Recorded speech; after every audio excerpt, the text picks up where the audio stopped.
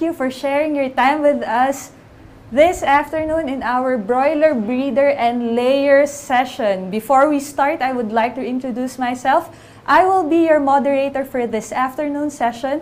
My name is Dr. Karen Olan. I'm a PCPP diplomate and currently I am San Miguel Foods Inc. Area Operations Manager for Broiler Breeder Operations in Southeast Luzon. So having said that, I know you already have an idea in mind how excited I am for this afternoon session.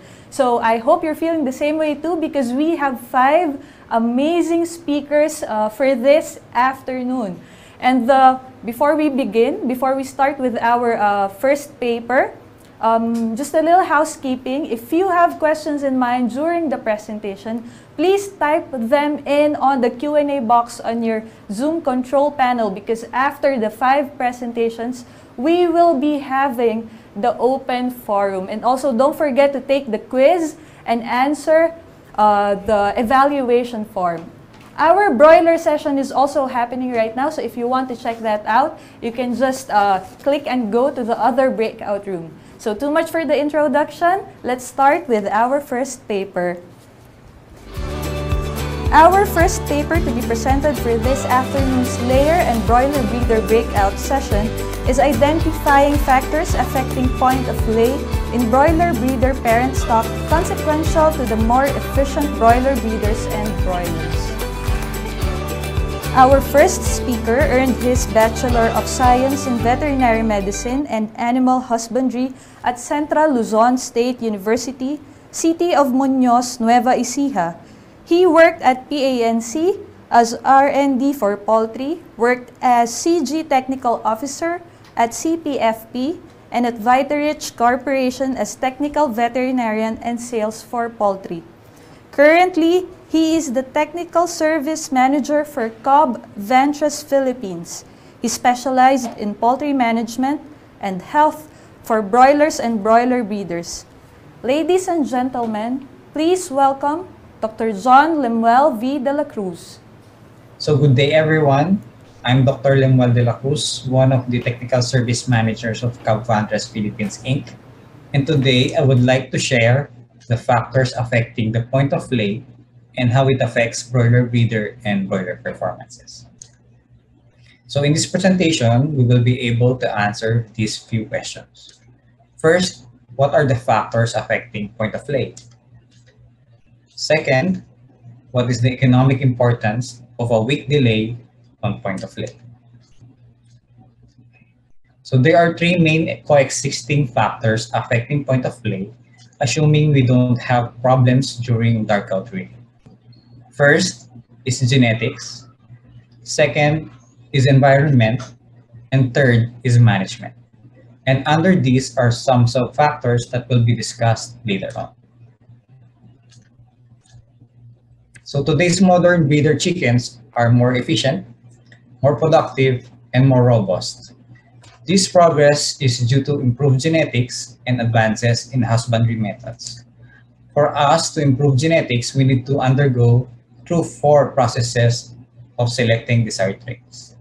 First is phenotypic selection. Second is muscle and carcass ultrasonography. Third is feed conversion. And fourth is cystoscopy.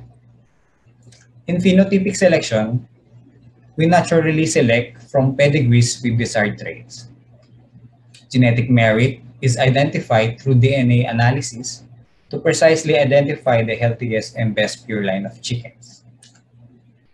For females, we need them to lay more quality hatching eggs as early as possible, good fleshing, and fat deposition. For males, we need them to have good fleshing, to have better fertility, thus improving hatchability. We also need them to be vigorous with high libido, but not too much aggressive. Second is muscle carcass ultrasonography. This is used to assess meat and muscle conversion, and toughness and smoothness of muscle texture desired for food consumption. Third is feed conversion. This is one of the top criteria we are looking for broilers, as well as broiler breeders. in terms of feed consumption per egg produced. Fourth and last is lexicoscopy. Lexicoscopy. This is a non-invasive assessment of bone integrity and legs, which is very important for male breeders for mounting the females, and for broilers, decreasing condemnation due to splayed legs. To fully express the potential of our parent stock, before we stimulate them to lay, we need to know these three pieces of information from our genetic companies. First is fleshing requirement. Flesh will be used for the production of our eggs during the first stage of laying. Having lower fleshing before photostimulation could also indicate less fat deposition, reproductive development, because our bodies and theirs are programmed to prioritize survival. Second is body weight, which is also correlated with fleshing. We usually light our flocks whenever they have reached 2,480 grams to 2,520 grams body weight.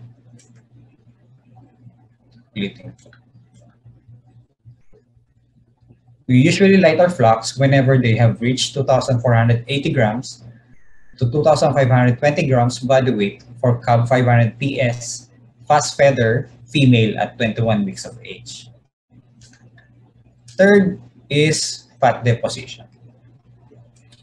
80 to 90% of flocks should have fat deposits, for this will be used for persistency of egg production going through post-peak.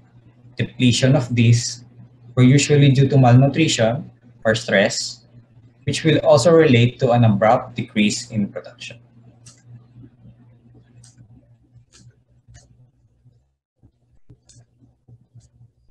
Now for the second factor, environment. This could be divided into two sub-factors. First is nutrition, and second is thermal comfort. For nutrition is one of the most important factors that directly affect production. For nutrition is one of the most important factors that directly affect production, giving lesser or higher specs of feed than recommended by genetic companies could result in decreased egg production and variant regression. Second is thermal comfort. High temperature will cause panting. This will result into use of energy and other nutrients during respiratory alkalosis. Low temperature will cause flocks to be lethargic, results to lesser water intake, and will use energy for heat production.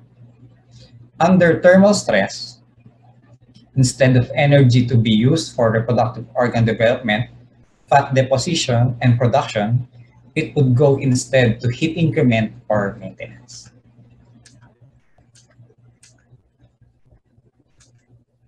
Now for the third and final main factor, management.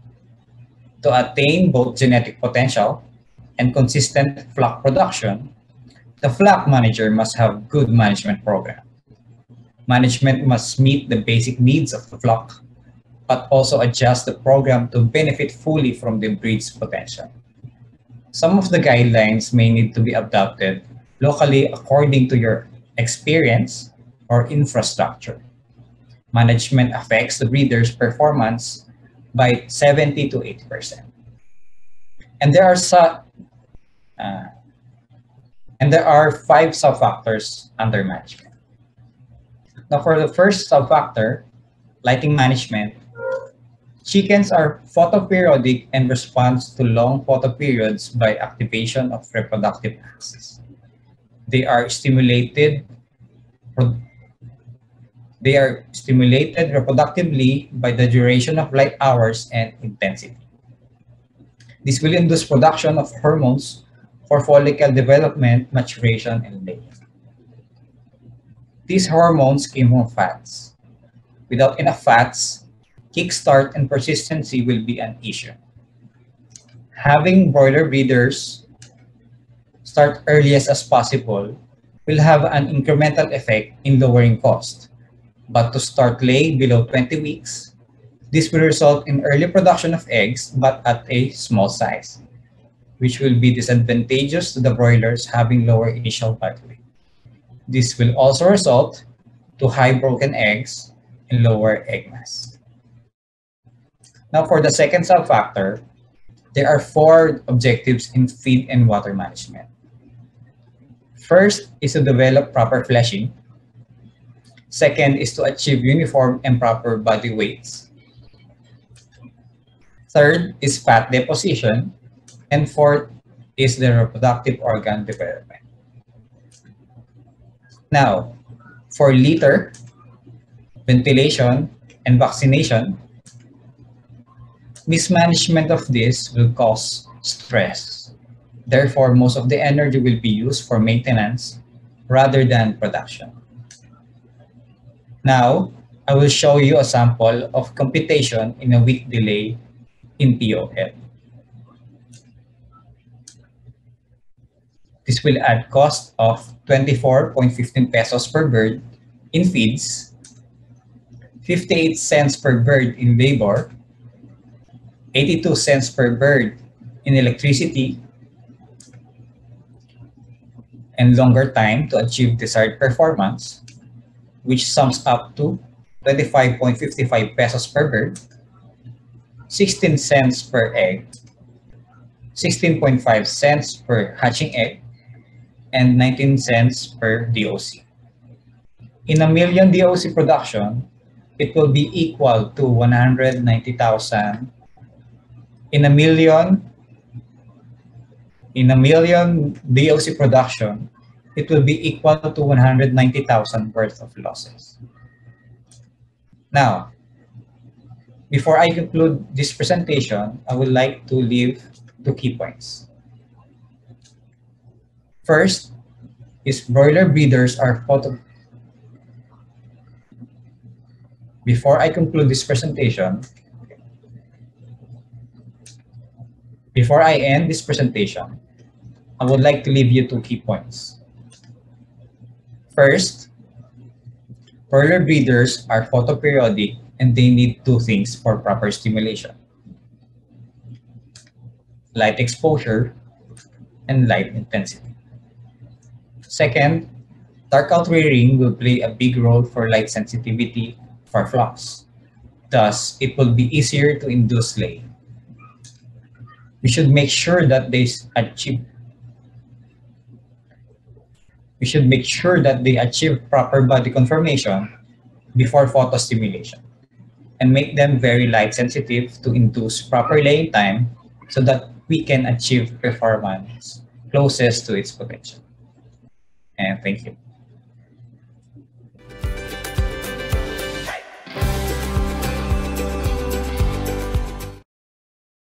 Thank you so much, Dr. Dela Cruz. Moving on to our next paper.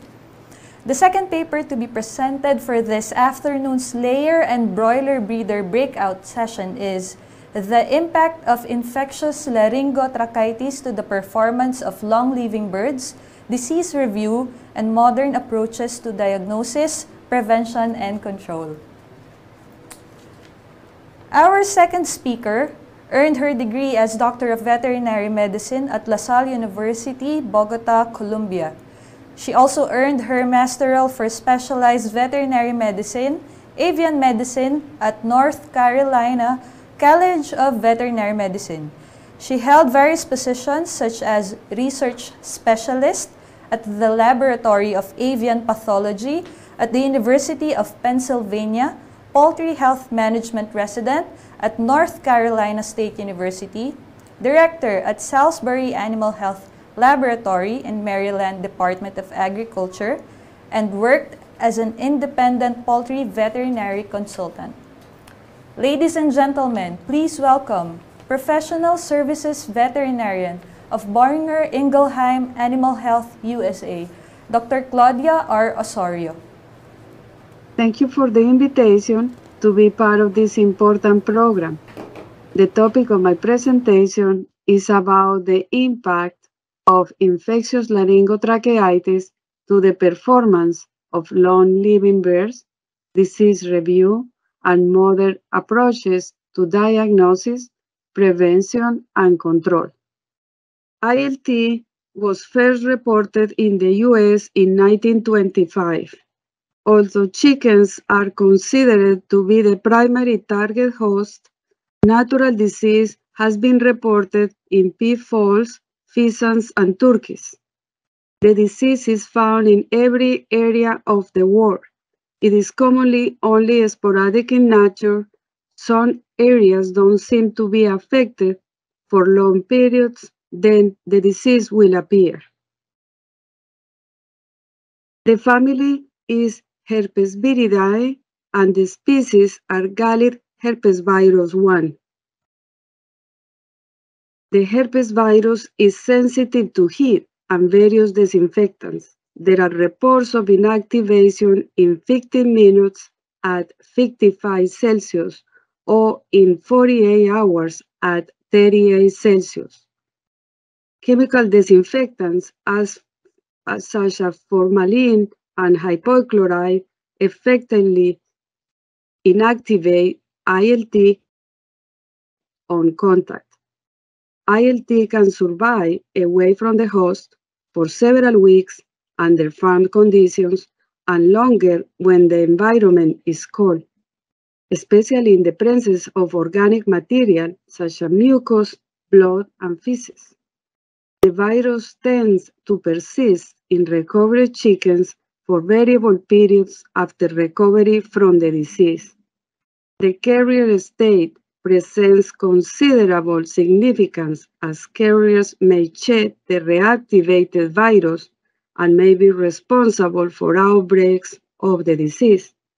And it is important to remember that like other herpesviruses, ILT undergoes latency in the trigeminal ganglion and gets reactivated whenever the birds undergo stress, leading to increased shedding and environmental spread, which make eradication of ILT very difficult.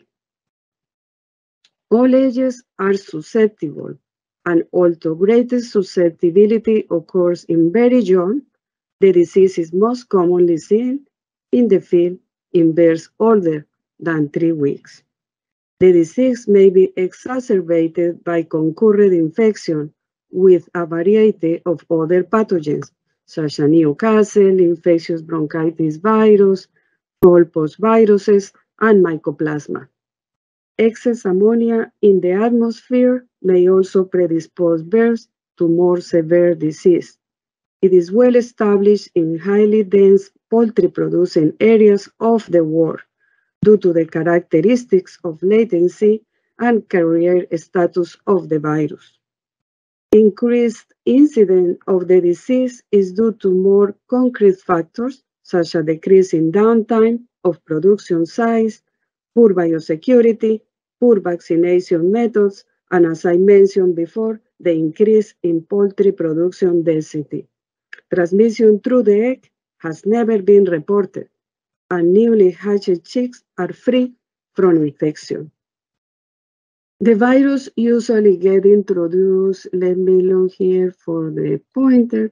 So the virus usually gets introduced into a flock by direct contact with respiratory exudates or indirect mechanical transmission of contaminated equipment like litter, feedbags, feathers, vehicles, dust, footwear, clothes, and movement of people.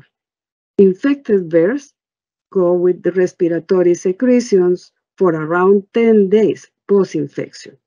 The disease spreads then from bird to bird more rapidly than in comparison to contact with carrier birds. When recovered chickens and vaccinated chickens become carriers, they will shed virus for long periods of time, or much later can shed virus following stress-induced reactivation of latent infections, thus exposing other susceptible birds. Mixing vaccinated chickens with naive is important with respect to direct transmission.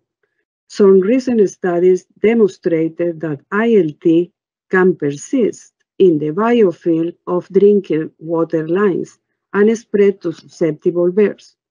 Darkling beetles and mealworms also act as a source of infection to the birds, and the live virus has been demonstrated in darkling beetles even 42 days after the disease outbreak. Dogs and cats retrieving dead bird carcasses from affected poultry houses also spread the infection. Wind-borne transmission of ILT has been demonstrated between commercial operations. Backyard chickens are a potential source of ILT virus. Improper manure and dead bird disposal are also contributed to the infection. Now we are going to talk about economic significance. We have different approaches of the economic significance of ILT. As an example, diseases of poultry say that we can expect to experience multi-million-dollar losses each year as a consequence of the ILT. We can see that here on the left in this screen. Now, on the right one is another example from the OIE. The morbidity and mortality vary depending on the virulence of the strain of the virus. So here is an example. Variable mortality can range from 5 to 70% and an average between 10 to 20%. Other studies mentioned that in layers, the most important consequences are the increase of mortality and the decrease on egg production. Some of them mention ranges for mortality between 5 and 16% and eggs production losses from 10 to 74. Also, personal communications from some of the college, they feel that the ILT has an effect in the pullet house, failing to reach breeded targets. This is like due to poor weight gains and uniformity from the effect of the infection in survivors. So based on these average losses, I create the following examples to understand these economic losses. So here we have as an example of a hen, and then we say, I know different cycles of egg production can have from different breeds, can be 370 eggs. In this case, for this example exercise, we have 300 eggs in a cycle. That is a total of 25 dozen for a price or the wholesale price of $1.91. This is multiplying this price is $48 total. Now, if we calculate this for 100,000 hens in the house, then we know that there is no 100,000 hens, there is millions of hens in a layer house. But for this purpose of this exercise, we multiply this times 48. That will be a 4.88 millions for just one hen. So if we consider an ILT outbreak, we will lose 74 eggs. That will be a total of 226 eggs, the equivalent to 18 dozen. So at $1.91, that it will be a total of $34 times 100,000 hens will be 30.4 million. So this essentially means here that we are taking a risk of $1.4 million of losses without including the production cost. This is another small exercise here, just looking if we lost pullets. So in the case we have 100,000 pullets and we have a mortality of 16%, we will lose 16,000 pullets. That's a total of 84,000. So if we multiply this, the price of the pullet, according to this report, $4.48. So if we don't have losses, it will be almost $500. And then here, losing 16% of mortality will be $376,000. So it's a loss here around $680 without including the production cost. So this is only an example, like I said before, with 100,000 pullets, and we know that our pullet houses have almost 1,000,000 hens. For the diagnosis, so the first part of diagnosis, the indication of the disease is the clinical signs. Those are the ones that often led to a rapid diagnosis. The clinical course of ILT varies from 11 to 6 weeks, depending on the form of the disease. In severe forms of the disease, birds may be found dead without signs or sudden acute dyspnea. Birds cough and have difficulty breathing. The trachea becomes blocked and the birds gasp. After, birds often are seen with their head and neck extended outward with the mouth open. An loud whistling sound is heard on inspiration, is characteristic of the ILT. So here on the left, we can see a video from, this is from my experience in the laboratory before, when we are seeing a bird going through an ILT outbreak. So we have also these pictures here for the diseases of poultry, in which are describing mild forms of the disease. So we can have conjunctivitis, watery eyes, the eyelids may be closed. We also can have tracheitis and sinusitis, and also other cases of low mortality. Here are pictures of the gross lesions, also characteristics of this disease. So we can see when the virus is less pathogenic, we have here congestion on the conjunctiva and the sinus, and then the trachea just have exudates and a little red color. But when we look at the pathogenic strains, highly virulent, we can see the mucus, hemorrhagic mucus in the trachea, and then also we can see tracheal cast. Like in this case, we can see that the trachea is filled with exudate, or in this case is also has blocked and with the yellow caseosus clot, so the bird cannot breathe.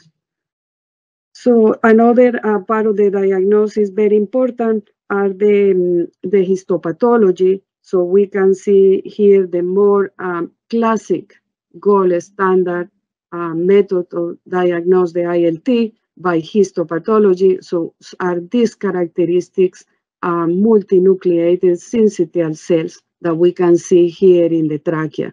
Sometimes, of course, we have to consider it that if we sample the trachea 6 days after the infection, so perhaps these intranuclear inclusions may not be visible. So, but it doesn't mean the case is negative. So we just have to try to do the diagnosis the first week when we are seeing the symptoms. We also have here virus isolation and identification. So in this case, we will get the exudate scrapings of the trachea, and then we put it in a nutrient broth, and then that will be inoculated in the choroallantoid membrane that we call the CAM. And also we can see here on the left the picture with the inflammation and the circulation, a lot of hemorrhages at the same time with the pock lesions that we see here. So after this is the results of the observations in the inoculations in the embryo. So we will do histopathology of this membrane, or we can also determine by immunofluorescence or any other tools of diagnostics. So we will see here by histopathology the same, the intranuclear inclusions characteristics of the ILT, as we are seeing here.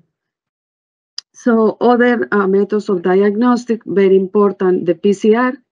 We have the real-time PCR, highly sensitive and is specific to detect the ILT in the tissue. So in the US, these two tools, the histo and the PCR, are very important for the diagnosis. I mean, we can have a PCR results in an hour and a half or two, depending on the availability of the laboratory. But with these two, we already start acting on some prevention methods, so start to act to prevent the outbreak to extend to other places. We also have the challenge of susceptible chickens, so we get non-immune or non-susceptible chickens to the virus, and then we inoculate the exudates from the sinus or the trachea, and then we will observe the reaction, kind of like sentinel bears.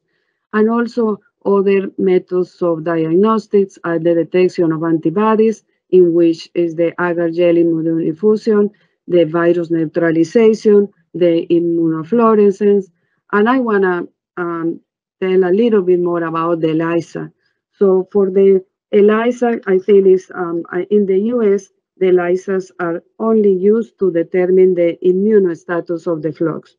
So this is a good tool because it's easy to test a large numbers of serum and is semi-automatic, automatization of this test. So it's very easy to perform. Now, it's important to have a baseline of titers and for each company. These numbers that I are showing here are from BioCheck. So we have the different type of vaccines and what titers are expected with this specific kit of BioCheck. So we use a TCO vaccine, the TCO culture, the titer after 6 weeks of age, it should be between 1,000 and 3,000, and the percentage of positives should be less than 30%. Now, we understand that it will be suspected infection if we see more than 50% positive, and of course, higher titers than this. With the CO, different case, the titers go to 1,000 to 6,000. This is the percentage of positives, but unfortunately, when we have sick bears, there is no differentiation between both of them, infection or the vaccine, because this is a live vaccine, chicken embryo origin. And we have our vectors that has the titers between 500 and 3,000, the percentage of positive between 40 and 100, and then the suspect infection will be greater than 4,000. So this is in the case of broiler breeders and layers. These are the reference for broilers.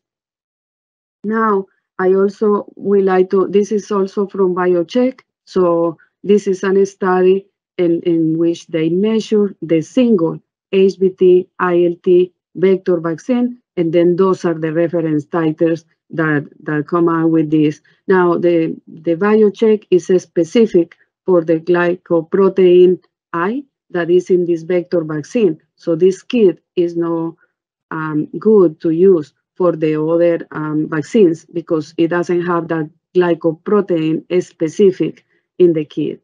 Here is a study done by IDVet, and that it was presented at the AAAP meeting on August 2nd, just 2 weeks ago. So this study was, this kit was developed by this company specific against the glycoprotein D that are in these vector vaccines. So at this moment, the vector vaccine that has was created with glycoprotein D in the ILT part is the vector vaccine HBT, IBD, and ILT. So this kit was presented and is specific for this glycoprotein. So in the experiment, and they validated this study looking at every titer that is less than 611 is negative, and titer greater than 611 is positive. So they sample bears at 28 days of age, day 42, day 63, and day 98. And then here we can see a baseline of titers of bears with any challenge, so only the vaccine. So we have titers from 4,000 going day 63, almost 14,000, day 98, 12,000. So this kit was developed only for the glycoprotein D. So it's a very good tool to measure this new innovation of vaccine against the HBT, IBD, ILT. Now we are going to talk about the prevention and control, and of course we have to start talking about biosecurity. Biosecurity is essential to prevent the outbreak with infectious laryngotracheitis. The biosecurity, when we create guidelines, it should be checking periodically, meaning every month, every 2 months, we have to ensure that what we are saying in the protocol or the guidelines for biosecurity is being followed up. Following steps for biosecurity should be taken, and some of them are like keep all visitors to size to a minimum, provide full protective clothing, including boots, overalls, and hats, provide hand washing facilities, ensure all equipment, including X-rays and trolleys, are cleaned and disinfected prior to being brought on site. Ensure all vehicles visiting sites are clean. Maintain regular diagnostics and monitoring services through the clinical and post-mortem examination. Always pay attention when you are mixing bears, like mixing vaccinated bears or recovery bears with susceptible bears. So if we are going to mixing breeding stock, we have to have a complete history of the vaccination of those bears that we are mixing. Also, contaminated premises should be cleaned and disinfected and left vacant for 14 to 21 days. There is also a recommendation of gold standard is for leave the premises vacant for 4 to 6 weeks, but that's not practical in most situations. Additional measures of biosecurity are presented here also: the early detection, swift and proper storage of mortality, managing the litter, composting and doing the withdrawal from the litter also, disinfection of the equipment, and don't forget to heat the house around 100 hours in order to inactivate the virus. And of course, we talked about this before, increase of downtime. This is an example that I bring from my experience in Delmarva with broilers. So when we have cases of ILT, the first time we do the diagnosis, at the first moment, the first 2 or 3 positive cases that are here in green, so we will kind of like drive around a zone area, 5 miles green around those cases, and then those farms that are around those positive green cases will be vaccinated. So in this picture are the ones that are in red. So looking at that, we will have increment the biosecurity, we will heat treatment those houses, and we will let increase the downtime for around 3 weeks. And then we extended also to 10 miles radio around that, and then it will be no serving of any bears, no broiler litter spread or stayed in the house, and of course the recommendations at least 2 weeks of downtime if it's possible. For another thing that I want to mention for prevention and control is the control by vaccination, very important. So we have 2 types of vaccines. So one is the modified live virus vaccines that among of them are the chicken embryo origin and the tissue culture origin. And we have also the vector vaccines. So what we have in vector vaccines are the recombinant fowlpox vector, ILT, we have the herpes virus vector vaccine, HBT, ILT, and of course the new innovation in which we have 2 inserts. So we have the HBT, IBD, ILT, and of course it could be other inserts. All of these vaccines also are available, but you have to check with your local authorities to make sure they are allowed in your region. So some regions doesn't allow the CEO and etc. So it always should be consulted with your local authorities. This is an example here of of the recommendations of vaccination done by Dr. Mari Carmen Garcia also, that is reference in US for ILT. So in countries where the CO, TCO, and recombinant vaccines are allowed, we will recommend 1 day of age subcutaneous recombinant vaccines, so an HBT, that we can do it at the hatchery, in ovo or subcutaneous. Also, 8 to 12 weeks of age, an eye drop of TCO or CO by drinking water. In countries where the TCO and only recombinant vaccines are permitted, with the same 1 day of age, subcutaneous recombinant vaccines, 6 to 8 weeks of age, we can use the recombinant fowlpox virus ILT in the win-win, or we can also 12 weeks of age, an eye drop of TCO. And in countries where only recombinant vaccines are permitted, 1 day of age, the HBT vaccine, 6 to 10 weeks of age, the fowlpox LT viruses. Again, I want to be clear that we need to check with our local authorities before we start this type of vaccinations. This is an example also that I like to present it to you today, because it's showing the difference between the fowlpox virus vaccine when it's applied. This is in ovo, subcutaneous. Here we have our positive control, negative control, and the HBT vector vaccines. So, and these are measuring the clinical signs. So as we can see here, this is our positive control. It has the major clinical signs.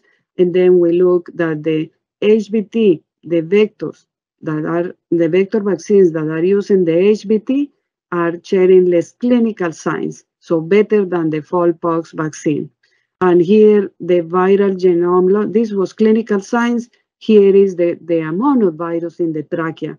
So again, they were very close, but even with that, the vector HBT-ILT show a significant difference among these three, the positive control and the fowlpox vector vaccines. And of course, significant difference to the negative bears.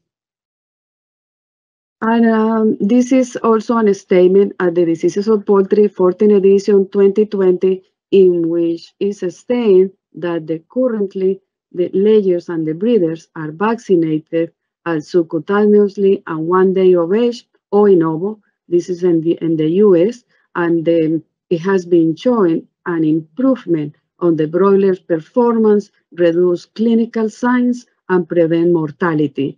So, and also is well known that when we are using the vector vaccines at the hatchery, is buffering also the results of the live vaccine, that in this case is the chicken embryo origin, that is well known to have some reactions when it's not well applied and handled.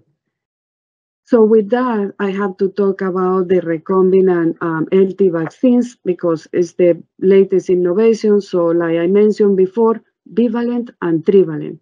So the HBT vectors, they don't transmit from bear to bear. They are species specific. They don't revert to virulence, don't induce any vaccine reaction, and of course, and then don't cause performance penalty.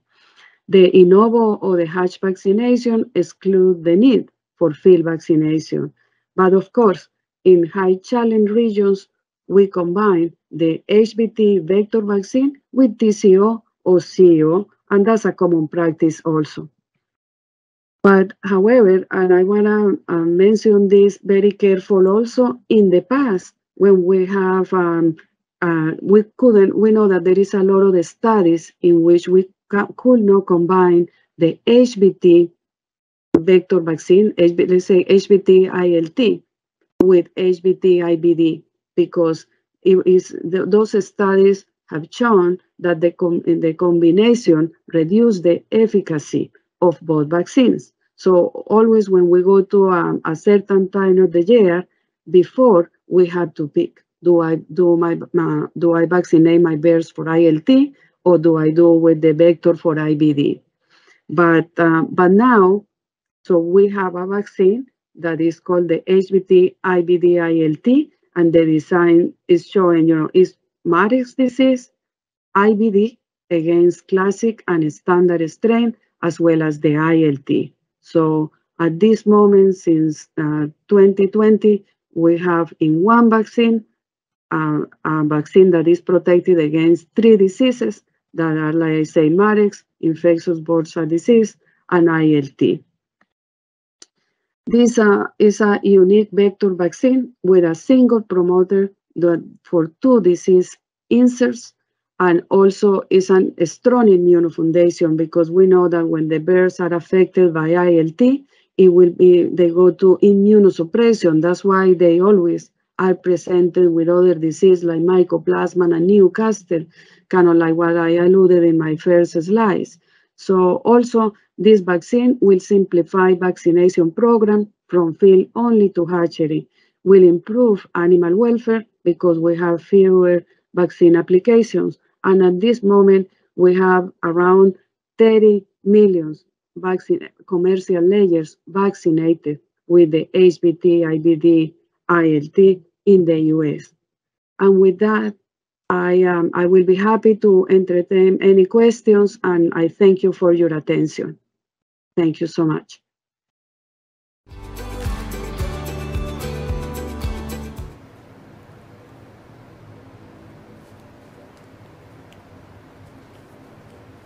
Thank you very much, Dr. Osorio, for a very thorough discussion. At this point, we will have a 15-minute break. See you later for the rest of the presentations.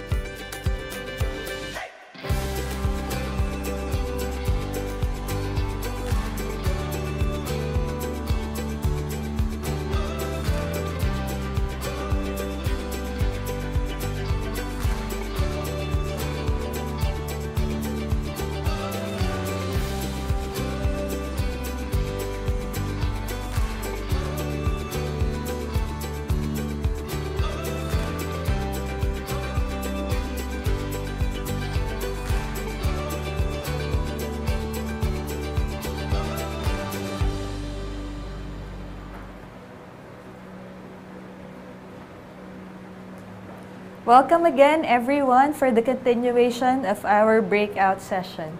Let's start right away with our third paper. The third paper to be presented for this afternoon's layer session is a description of disease sequelae of a confirmed case of avian hepatitis E virus infection in layers. Our speaker earned his Doctor of Veterinary Medicine from the University of the Philippines in Diliman in 1988, and he specializes in poultry medicine and management. He was awarded the Outstanding Veterinarian in Farm Animal Practice for 2021 by the Philippine Veterinary Medical Association. The Veterinary Practitioner Association of the Philippines also chose him to be the awardee for the Outstanding Poultry Practitioner in 2014.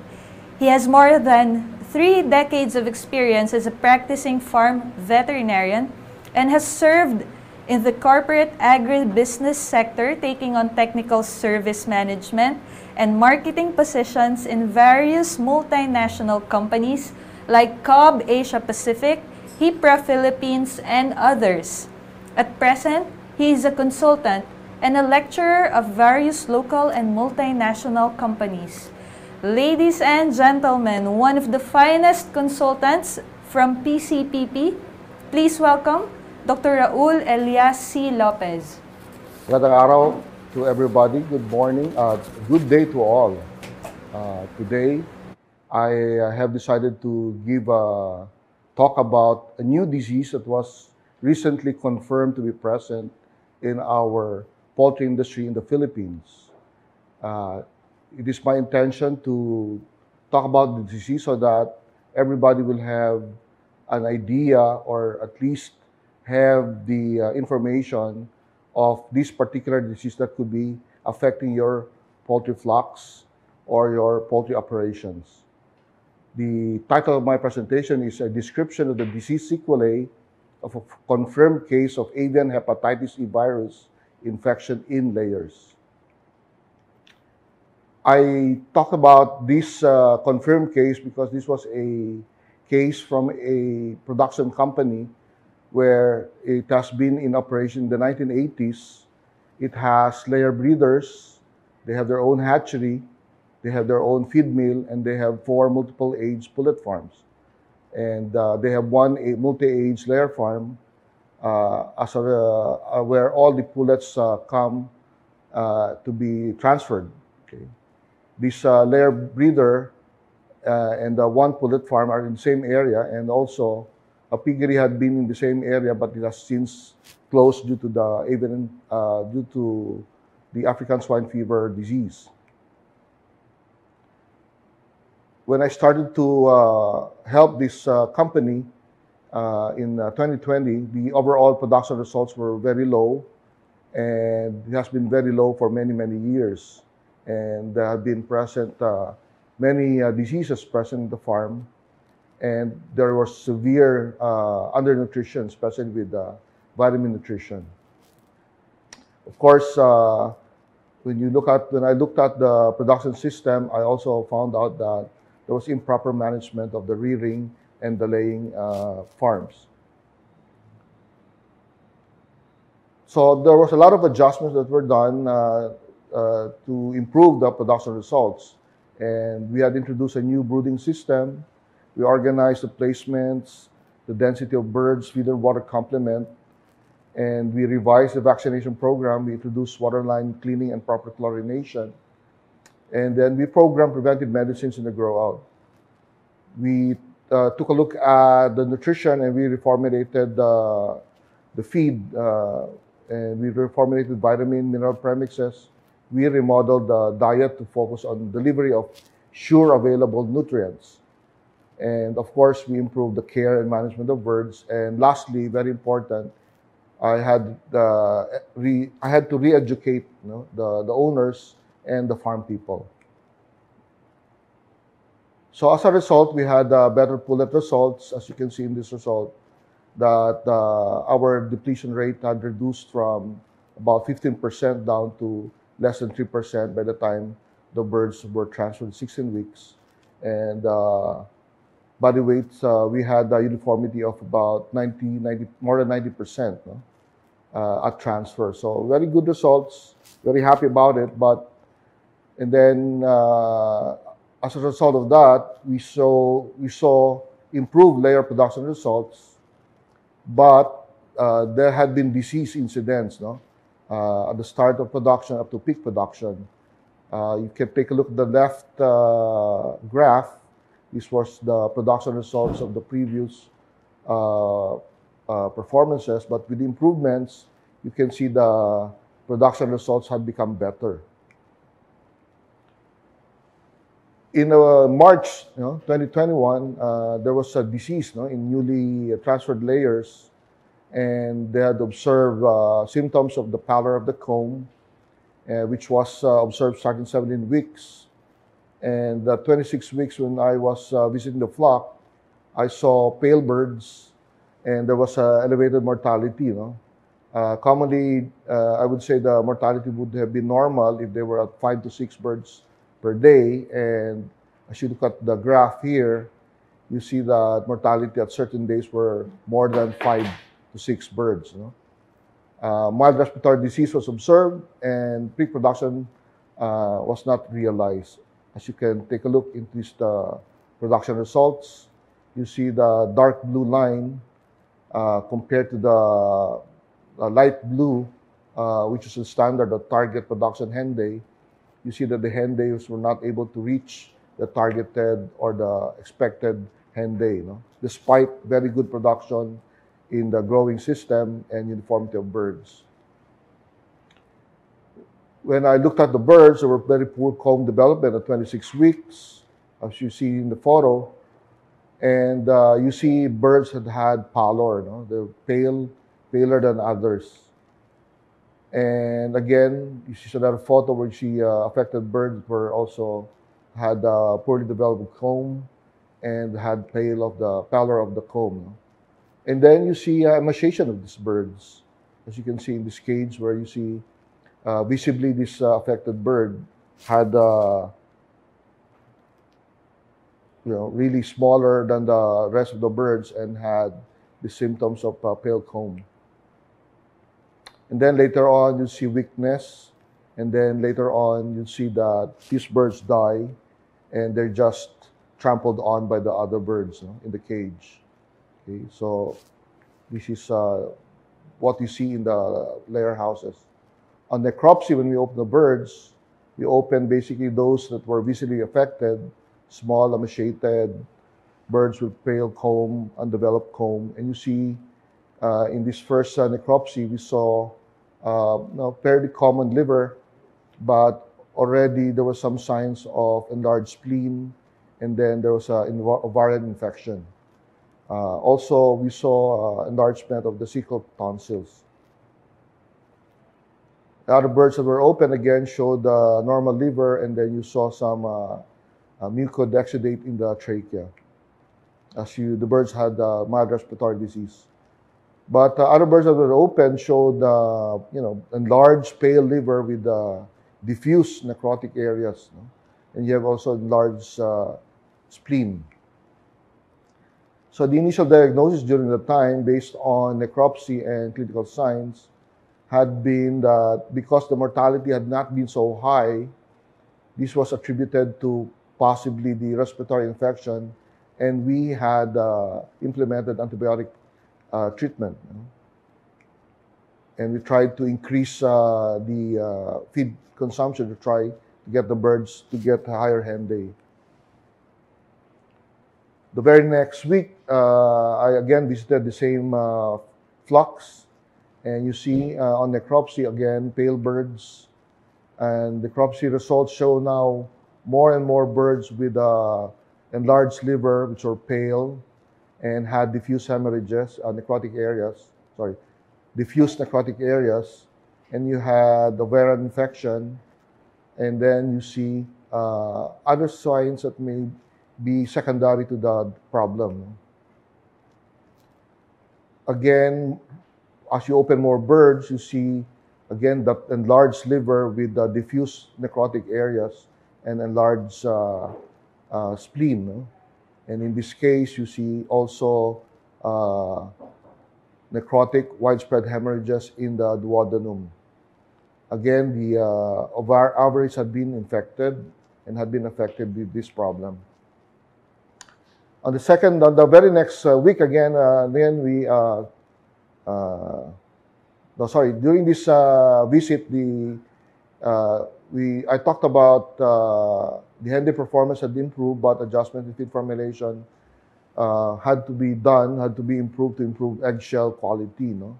But in terms of the disease, the house 12 and 13 continued to have pale birds and had opened a lot of these pale birds and had liver lesions and hemorrhages in the duodenum. So in this case, I already suspected possibly adenovirus infection, but would need lab confirmation. On the very next week, again, I revisited this farm. Again, you see birds that look very normal, except but there are some birds, very few birds that had liver lesions. And in this case, I said I opened the birds.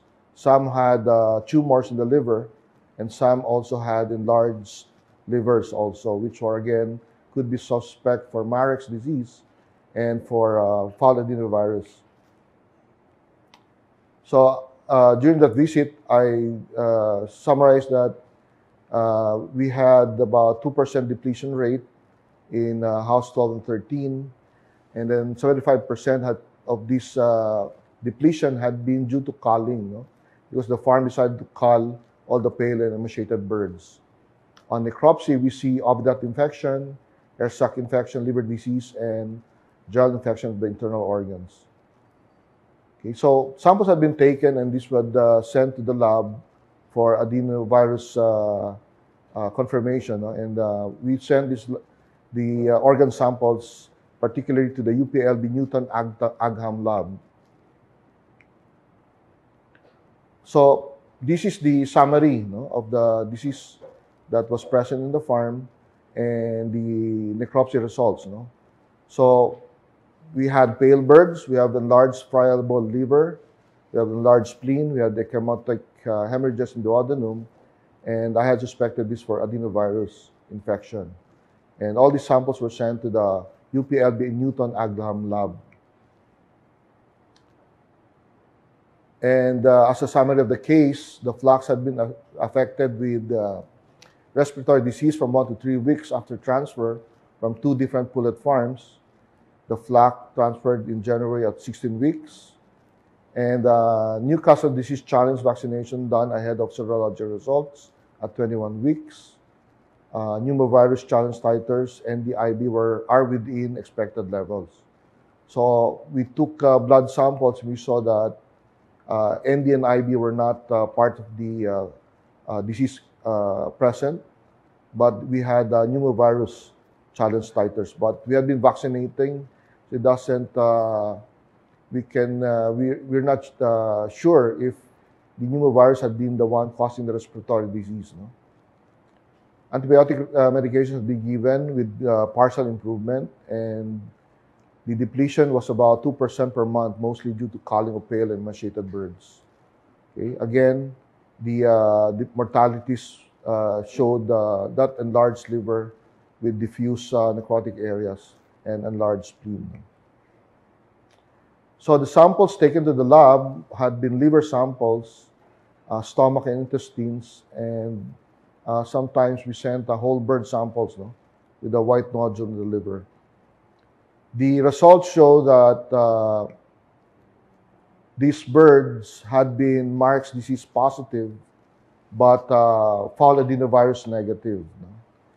So it was not yet, the results had not been conclusive because still the Marek's disease as a, in terms of the disease pattern, does not indicate the disease in the farm. You know? So this could have been Marek's disease infection or Marek's disease vaccination in some cases. But there could have been more diseases that had been affecting the flock. So in October, we had further tests done on those samples, and this time we tested for avian hepatitis E, which were found now to be positive, no? For the helicase gene and for the avian hepatitis E ORF2 capsid gene. No? So 2 PCR results of these samples showed that these samples had been positive for avian hepatitis E virus. Okay. Actions that they've done were to prevent secondary infection. We increased vitamin inclusion in feed just to increase the immunity status of those birds. We focus on ensuring birds are healthy in the rearing farm, and we focus on feeding at transfer at peak production so that these birds are kept healthy so they can fight off the disease naturally. And we try to reduce microbial complications coming from the water by taking care of water line cleanliness and water quality. So at the end, we had a lot of things that we tried to mitigate the effects of the disease. And at 80 weeks, house 11 had its eggs per hen house was at 362 eggs, which was quite good as against a target of more than 350 eggs at 80 weeks. But the sad thing is that the depletion rate was at 27%. No? And we were targeting to have at least just a maximum of 15%. In terms of the cost to produce, we had been feeding these birds 149 grams of feed per egg, no? Cumulative. For house 11, the daily mortality had been quite high during the early laying period. For house 12, flock performance at 80 weeks, the eggs per hen house was at 346 eggs. Depletion again was very high at 26%, and feed per egg cumulative was 147 grams. And then here in house 12, you can see that the mortalities had been peaking during peak production and at mid-age. For house 13, the eggs per hen house performance at 80 weeks was 342 eggs. And again, depletion was very high at 28% and 148 grams feed per egg cumulative. So it's not a bad performance in terms of egg production, but in terms of depletion rate and feed per egg, then this flock was not that profitable. And the mortality rate at the house 13 showed that the mortalities were peaking during peak egg production to mid-age. So just for everybody to understand, as a review, what is avian hepatitis C virus? This virus causes 3 described diseases. First is the big liver and spleen virus. The second one is the hepatitis splenomegaly syndrome. And the third one is the hepatic rupture hemorrhage syndrome. So these are, I guess, for a lot of us, this is quite new, and I think very important for us to understand what this disease is all about. For everybody's information, the avian hepatitis C virus has now been detected in chickens in a number of countries, which include the US, Hungary, Canada, Australia, China, Korea, Poland, Israel, Austria, Czechia, and Taiwan. So we are going to be on the list of these countries which had already confirmed or identified the virus to be affecting their poultry industry. In terms of the big liver and spleen virus, or big liver and spleen disease, the clinical symptoms, very much as we have seen in our case, you have pallor of comb, anorexia, drowsiness, you have pasty dropping, soiling of the vent feathers, and hens are found dead, usually with a good body condition. You see enlarged and mottled livers and spleen, and ovaries are regressing, very much as we have seen in our case. And this disease showed a drop in egg production and a mortality rate increase, of just a small increase in elevation only, not a spiking disease. So more or less, I guess this is the type of disease that we have experienced in this farm, big liver and spleen virus disease. But there are other diseases that have been described, which is the hepatitis splenomegaly syndrome, which has symptoms of ovarian degeneration. You have the abdominal redness, and liver is amyloid or fatty. And again, this has problems in egg production in both breeders and layers. And the third disease is the hepatic rupture hemorrhagic syndrome, and the symptoms include depression of the pale crest of the comb, and you had doiling or soiling of the vent feathers. This disease can happen as early as brooding, but very common at start of lay and at peak of lay. In terms of the history of the avian hepatitis C virus, this was first characterized in chickens in Australia in the 1980s and was found in a commercial broiler breeder flock. And confirmation of this disease was in the 1990s when PCR was used to detect the virus, to describe the virus. This virus was also described in British Columbia, in Canada in 1991, and in the United States in 1997.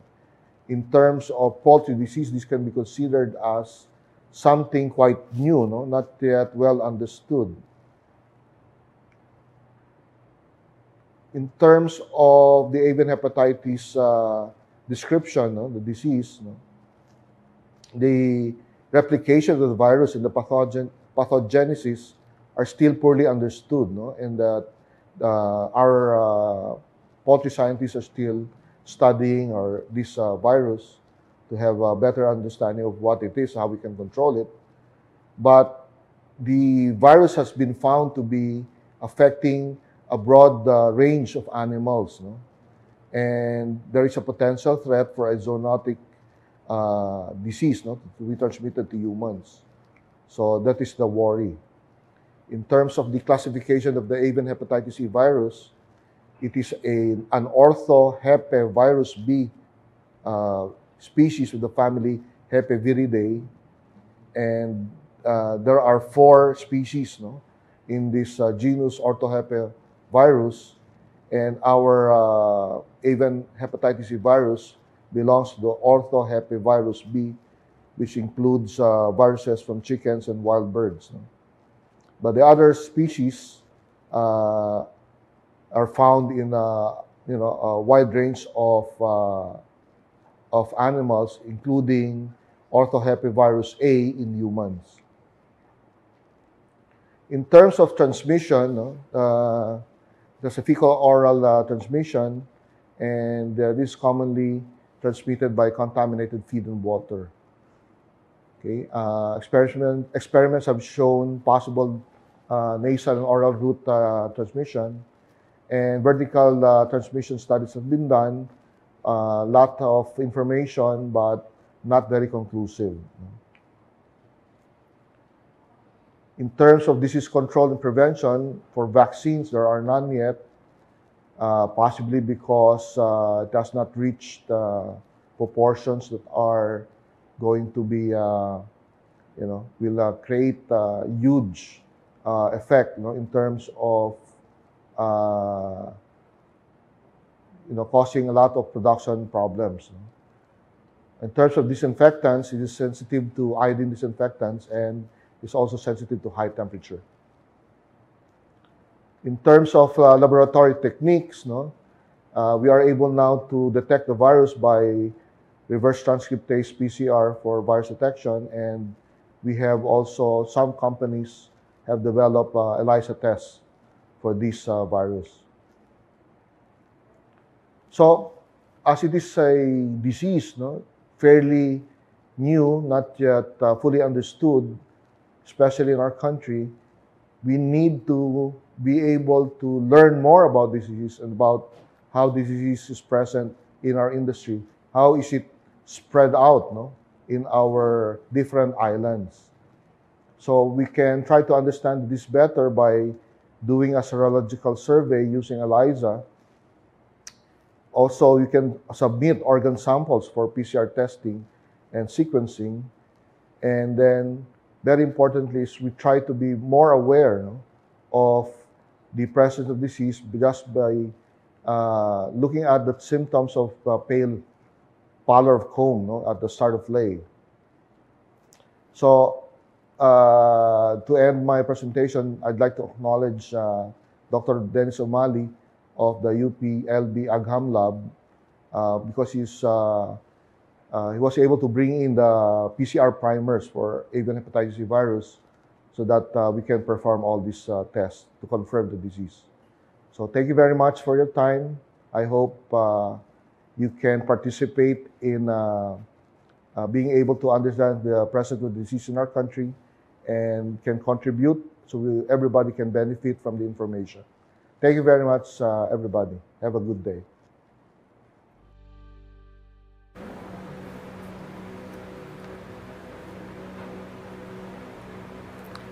Thank you very much, Dr. Raul, for the excellent presentation. Moving on to our fourth paper. The fourth paper to be presented for this afternoon's layer session is Use of Mobile Applications in Egg Production, a New Era in On-Farm Data Utilization. Our fourth speaker for this afternoon session specializes in poultry. He graduated from University of Zaragoza, Spain, Doctor of Veterinary Medicine, and attained his Advanced Veterinary Studies Certificate from École Nationale Vétérinaire Nantes, France. He held various positions such as Veterinarian for Granja Cantos Blanco and Dagu, and Production Manager for Aviagen, Spain. He is now the Global Veterinary Specialist for H&N International. Ladies and gentlemen, please welcome Dr. Fernando Carrasquer-Puyal. Hi there, this is Fernando Carrasquer from H&N International. This is my pleasure to be today with you here. For sure, I will strongly prefer to be with you in person in beautiful Philippine Islands. It's not possible, but we can take profit of this wonderful technology to anyway make this presentation. And my topic for today is the use of mobile applications in egg production and the new era in on-farming data utilization that this is bringing. So let's start putting the focus what it should be, okay?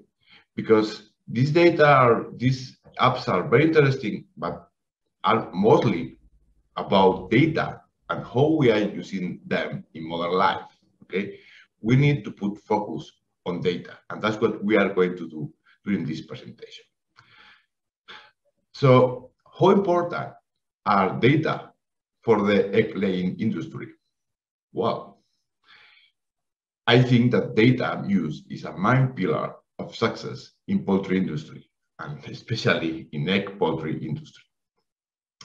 From the very beginning, from these pioneers in genetics 1 century ago, to the, I would say, all farm managers that are using data for taking the right decisions at the right time, data play a crucial role in our industry. So we are an industry that is really data attached. But data collection is really a hard job, you know well, okay? We are spending a lot of energy and time in, for example, weighing our birds or counting eggs or weighing these eggs. And later on, we need to put all this data together. And this is really a hard job. And this is a hard job, mostly because the data are coming from different sources and in different formats. You know, in a normal operation, we have data coming from the breeding farms, from the production farms, from the grading station, and we are speaking about breeder operations. we also need to add, for example, the hatchery or others, okay? And also, these data are coming in very different formats. We can receive data in paper, or maybe in a PDF file, or maybe, you know, in an Excel. And also, we are storing this data sometimes in paper, other times in Excel, that can have also different formats. So when we want to put this all together, this is really a mess. As a consequence, well, we don't have always time enough for taking all the value from this data, okay? Not always a good analysis is done from this collected data. And that's a pity, because at least for myself, I have always the idea that we can, you know, have more from this data that we have collected. But let's be clear, at this moment, we are living a revolution in the data use, okay?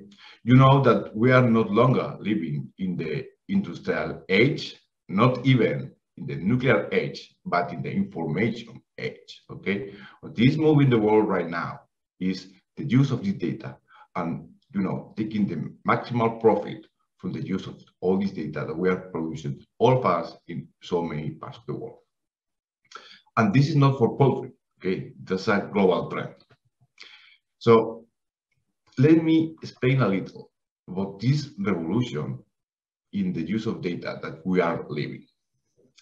First, we are living a revolution in devices, okay? In the left hand, you can see the first computer I have access in my whole life, okay? It was in 1991, it was a big computer, okay? And in the right hand, you can see the smartphone that I'm using at the moment for personal purposes, okay? Not for professional purposes, but for personal purposes. Can we do, you know, any kind of comparison between the two devices? In the width of the device, I would say in the type of screen, or in how we enter the data in these different devices, or in the software that they're using, or in the data processing capacity of these two devices? I don't think so. Well, I'm pretty sure that if I have the opportunity of show this smartphone that I have now to myself in 1991, probably myself in 1991 will say that this is alien technology, okay? So far and so fast we have gone in the last years. Also, we have a revolution in the availability of the data. Okay, I know that most of Filipinos, you are, you know, fanatics of basketball. Me too. I used to play basketball when I was a teenager. So probably you have followed the last NBA finals, and probably you know who won these finals.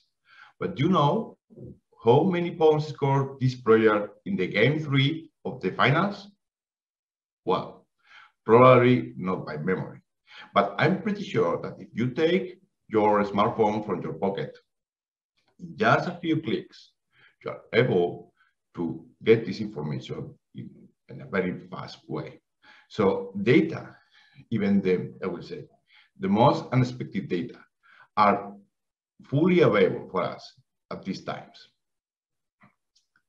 Also, we are living a revolution in the interactivity of data, okay?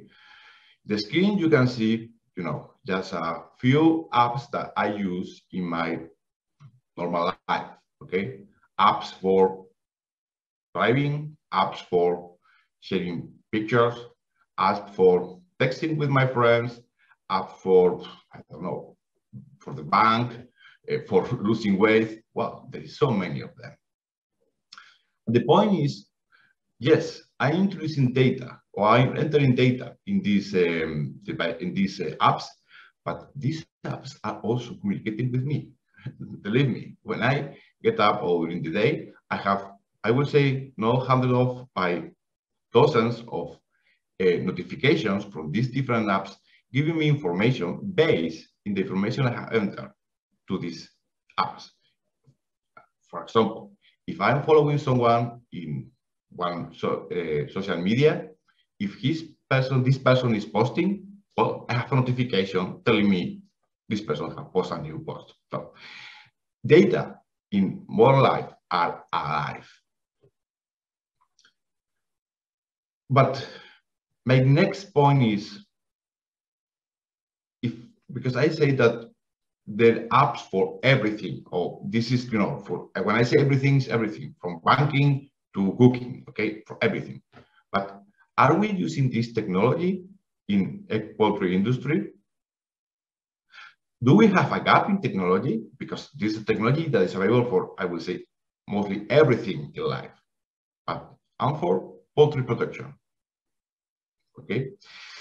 Well, I think that we can agree in the characteristics that these R4 layers should have. Okay, I have written some of them in this slide. Okay, user-friendly, online, easy data collection, laying hens and breeder flocks all included in these programs. Okay, it's the same that we have for other apps, for other things that we do in our normal life. But the point is, does it exist any app like this at this moment? My answer is yes, and not just one, but many of them. Okay, at this moment you can download to your phone different apps that can help you in your egg production operations. There is many. There is some of them which are coming from genetic companies. Others are coming from software companies. Others are coming from, I would say, companies attached to different governmental institutions. There are some of them that you need to pay for using them. There are others which license is for free. There are others having a very precise type of features. There are others that having other features. So my answer is not just yes, but my answer is yes, and you can choose because at the moment you have different options in the market. So, okay, it exists. Probably that's interesting, but why is this interesting? Okay, let me speak a little about the features that make these apps interesting for the egg laying industry. First, and that's very important, they're helping us in data collection. They make an easy data collection. First, because all of these apps have a user-friendly environment, okay, and many of them have data entering tools. That means that these apps are designed for making the life of the farm workers easier, okay, and to be used in a very intuitive way, okay, and probably, that I'm pretty sure, most of your farm workers are already, they will say, using these apps for the farm, for their normal life. So what I want to say is, at this moment, mostly all the population know how to work with apps because they are using them, okay? So these programs are very easy to use and very easy, I would say, to implement in an operation, as they are following the same structure that we are having for other apps, for other things, I would say, in social media or banking or other purpose. Second point is that they record directly to detailed data at database. Okay, so if you don't want, there is no need of paper copy longer. And as I say, all data are stored in the cloud. Okay, that can be a controversial point, especially for the, I would say, safety of the data. Okay, say, okay, I have my data in the cloud, but are these data safe? Well, here I have 2 points. Okay, first, well, also the data in paper copy are having a risk of being destroyed or lost. So my point is, yes, for data in the cloud, it can be a risk, but also for data in paper copy, there is a risk, okay, of being lost or destroyed. But normally all these apps, you know, have a good servers, so data are safe, and most of them give you the possibility of easy data export. What it means? It means that you can easily export the data from the cloud to your devices, and you can store a copy of this data in digital or in your computer or in another kind of data storage. So you will keep your data in the cloud, but also in your devices. So I mean, I would say, and using less room or space that you will need for storing this data in paper copy. So if you are having, I would say, if you are working correctly with data and you are having security, how to say that?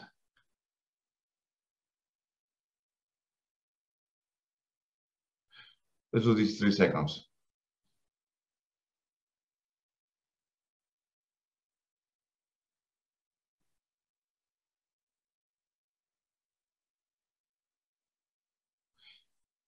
If you are having correct, I would say,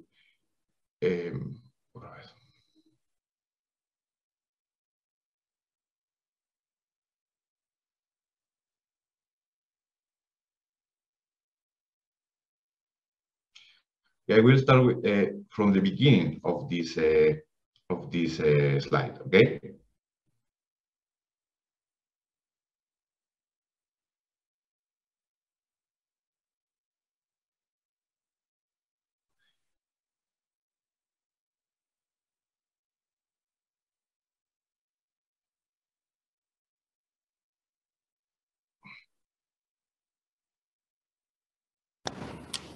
Yes, it's okay. You can keep going.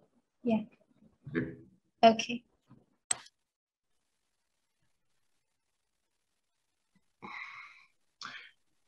Another point is these apps record directly to digital database all data. So if you don't need it, no need of paper copy, okay? Because all your data, as I say, are directly stored in the cloud. I know this can be a controversial point, okay? Especially from the point of view of data security. Well, first point I have to say is normally these data in the cloud are, well maintained and you should not have any problem. But in any case, these apps are allowing you to easy data export. So you can easily download this data from the cloud to your devices and keep a security copy in a computer or in another physical data storage system. So if you are having, or if you are dealing correctly with your data security, there is not an extra risk in having data like that, okay? And this, I will say, capacity of exporting data gives you another, I will say, another positive point, okay? That is that you can use this export data for other devices or for other, I will say, softwares. I know, for example, that most of you have Excel files that you are using in routing for controlling your flocks or for following your flocks. Well, you can use these apps for just collecting the data and keeping them in the cloud, and then you can download the data and in an easy way introduce or enter this data in your Excel file and keep working with your Excel file. So not because you're using these apps, you need to stop to use your Excel files that you are using at the moment, or other systems that you are using at the moment. Another point or another feature that is interesting is that most of these programs are available for the whole production cycle. So these apps are covering the breeding period, the commercial layers, the breeders, and some of them even the hatcheries, okay? And that's very nice because it gives you the possibility of having interactions between the different parts of the cycle, or sending and sharing information from different parts of the cycle. And that's giving us, new opportunities for having, better data analysis. Another feature, and I have to say that's my favorite one, is these apps are strongly improving teamwork. Why? Because the flock or the flock data can be shared between one or more users. What that means? That you can give access to your data to your different collaborators. For example, if you have one person or a vet or a nutritionist that is giving you advice, you can share your data, I would say, in real time with him or with her by using these apps. Okay, there's no more need of being all the time sending Excel files or having calls about what is the production level of the flocks or whatever, because they can enter directly to your data by their phone. Okay. Another important point is that these apps, or most of these apps, are giving different roles for different type of users. So, I mean, depending on how you want to work, you can give different, I would say, privileges to the different users for having access to a part of the data or the whole data, or to have to do some actions or not to have access to these actions. So I would say these programs or these apps are very well structured for giving you the opportunity of improving teamwork. And from my point of view, that's very interesting. Also, most of these apps have a feature of task manager, okay? They have easy to follow farm task list, sorry. So that's very nice because, in a farm we have many things to do, and it's very nice to have a task list and having a easy way of following up this task, and if you have it done or not. That includes also the vaccine programs. Some of these apps give you the opportunity to enter your vaccine programs into the system, and later you can follow the vaccine program and their administration through the app. And also lighting programs, which is also a very important point for us in poultry production, and also can be entered in the program and can be followed up in the program. As I said before, in modern life, data should be alive. And this is the case of some of these apps, okay? They are sending you early warnings. How? Through notifications, okay? Notification if you have a missing task, you have forgotten, for example, weighing the birds this week, okay? Notifications if the data are out of scope. For example, if you have very low body weight in a flock, you will receive a notification saying, hey, have you realized that the weight of your birds was very low? And some of them also have a kind of artificial intelligence trying to giving you more information in why this problem is happening and how to solve it, okay? For example, from some of these apps, if you have a low body weight and in the last weeks you have a high temperature, will send you a notification saying you have a low weight in your birds, and probably this is related to the high temperatures that we had in the farm in the last weeks. Okay, still human factor is the base of poultry industry, but these kinds of, I would say, help or are, I would say, very welcome. Finally, these programs give you easy access to data and graph. Okay, you will have your data with you all the time, in your pocket, in your smartphone, but also you will be able to produce graphs in a very easy way. And that's nice, okay, because sometimes for explaining things to farmers or to other people, it's a very good tool to can produce very graph very quickly, okay, not to have you know, not to have the need of going back to the office, produce this graph in Excel or in other programs, and then send back to the farmers. No, with this you can do your graph, I would say, directly. And also you can do tailor-made graph, okay, because, you know, we are not all doing the things in the same way.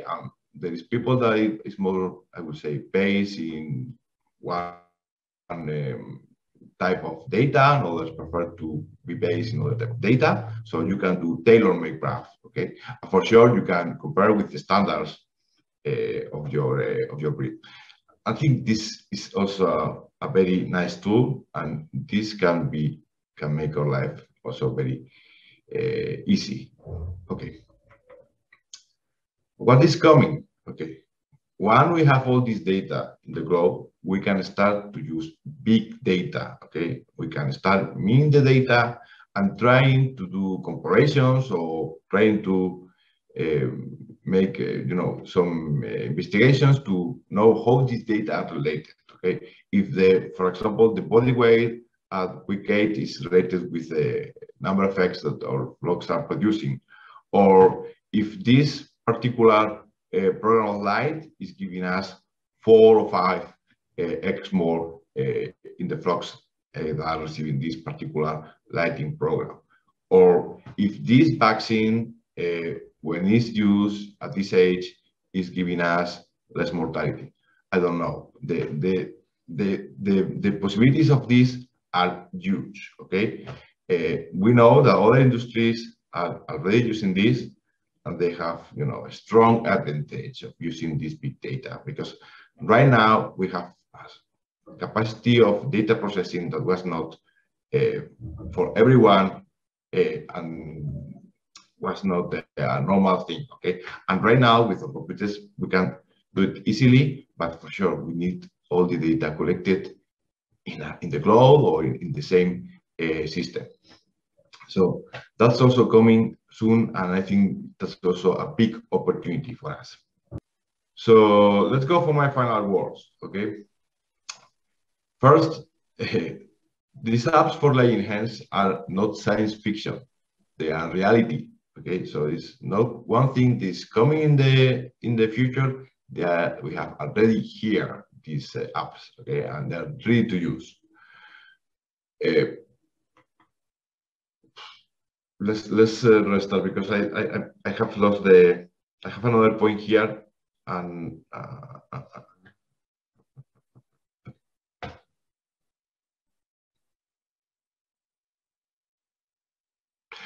okay, let's go for my final words. First point is these apps for laying hens farms are not science fiction; they are a reality. Okay, at the moment you have, I would say, more than one available. All of them are, you know, ready to be used. So they are a good opportunity for you for starting to use them. Okay, why they are a good opportunity? Because they can strongly improve the way we collect, we process, we monitor, and we share data in the laying poultry industry. And I will, highlight the way we collect and we share data, because these 2 points are critical for us. Okay, as I say, data collection is a hard job, and it can make our life easier. And sharing is so important. Okay, the way we are sharing data and that we are providing data to different, I would say, actors that we have in our industry, the farm managers, the production managers, the owners, and I would say the advisors that we have in the company is critical for the success of our companies. My next final word is exactly about that. Okay, that these programs enable a new way of communication between teams in poultry laying industry. That is critical. I will say communication is always critical in every kind of industry. Okay, and that's also critical for us. So if we can improve communication through these apps and communication by using data, that will be a very strong point of improvement for all companies.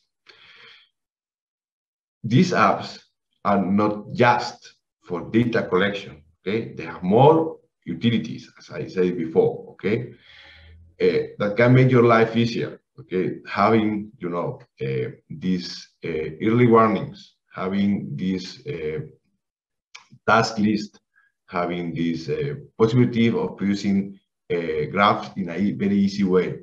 That's great, okay? And can save time and effort from your teams, effort that can be used in other things that are also important.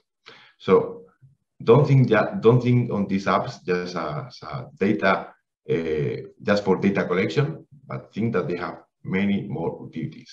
And I'm pretty sure that in the future, they will have even more. And my last final word is not a conclusion, but more an advice from myself, that is, become an early adopter of these apps. Or at least try to work with them, or at least download some of them in your phone, and try to work with them. Because this technology is ready. So you can from now take profit of it. So at least from the point of view, it's a very important thing that you have knowledge of it, or at least you have tried to work with. So that was all from me. Thank you for your attention. For sure, I'm ready for every question you have after the presentation. It was my pleasure to be with you. Ready for your questions.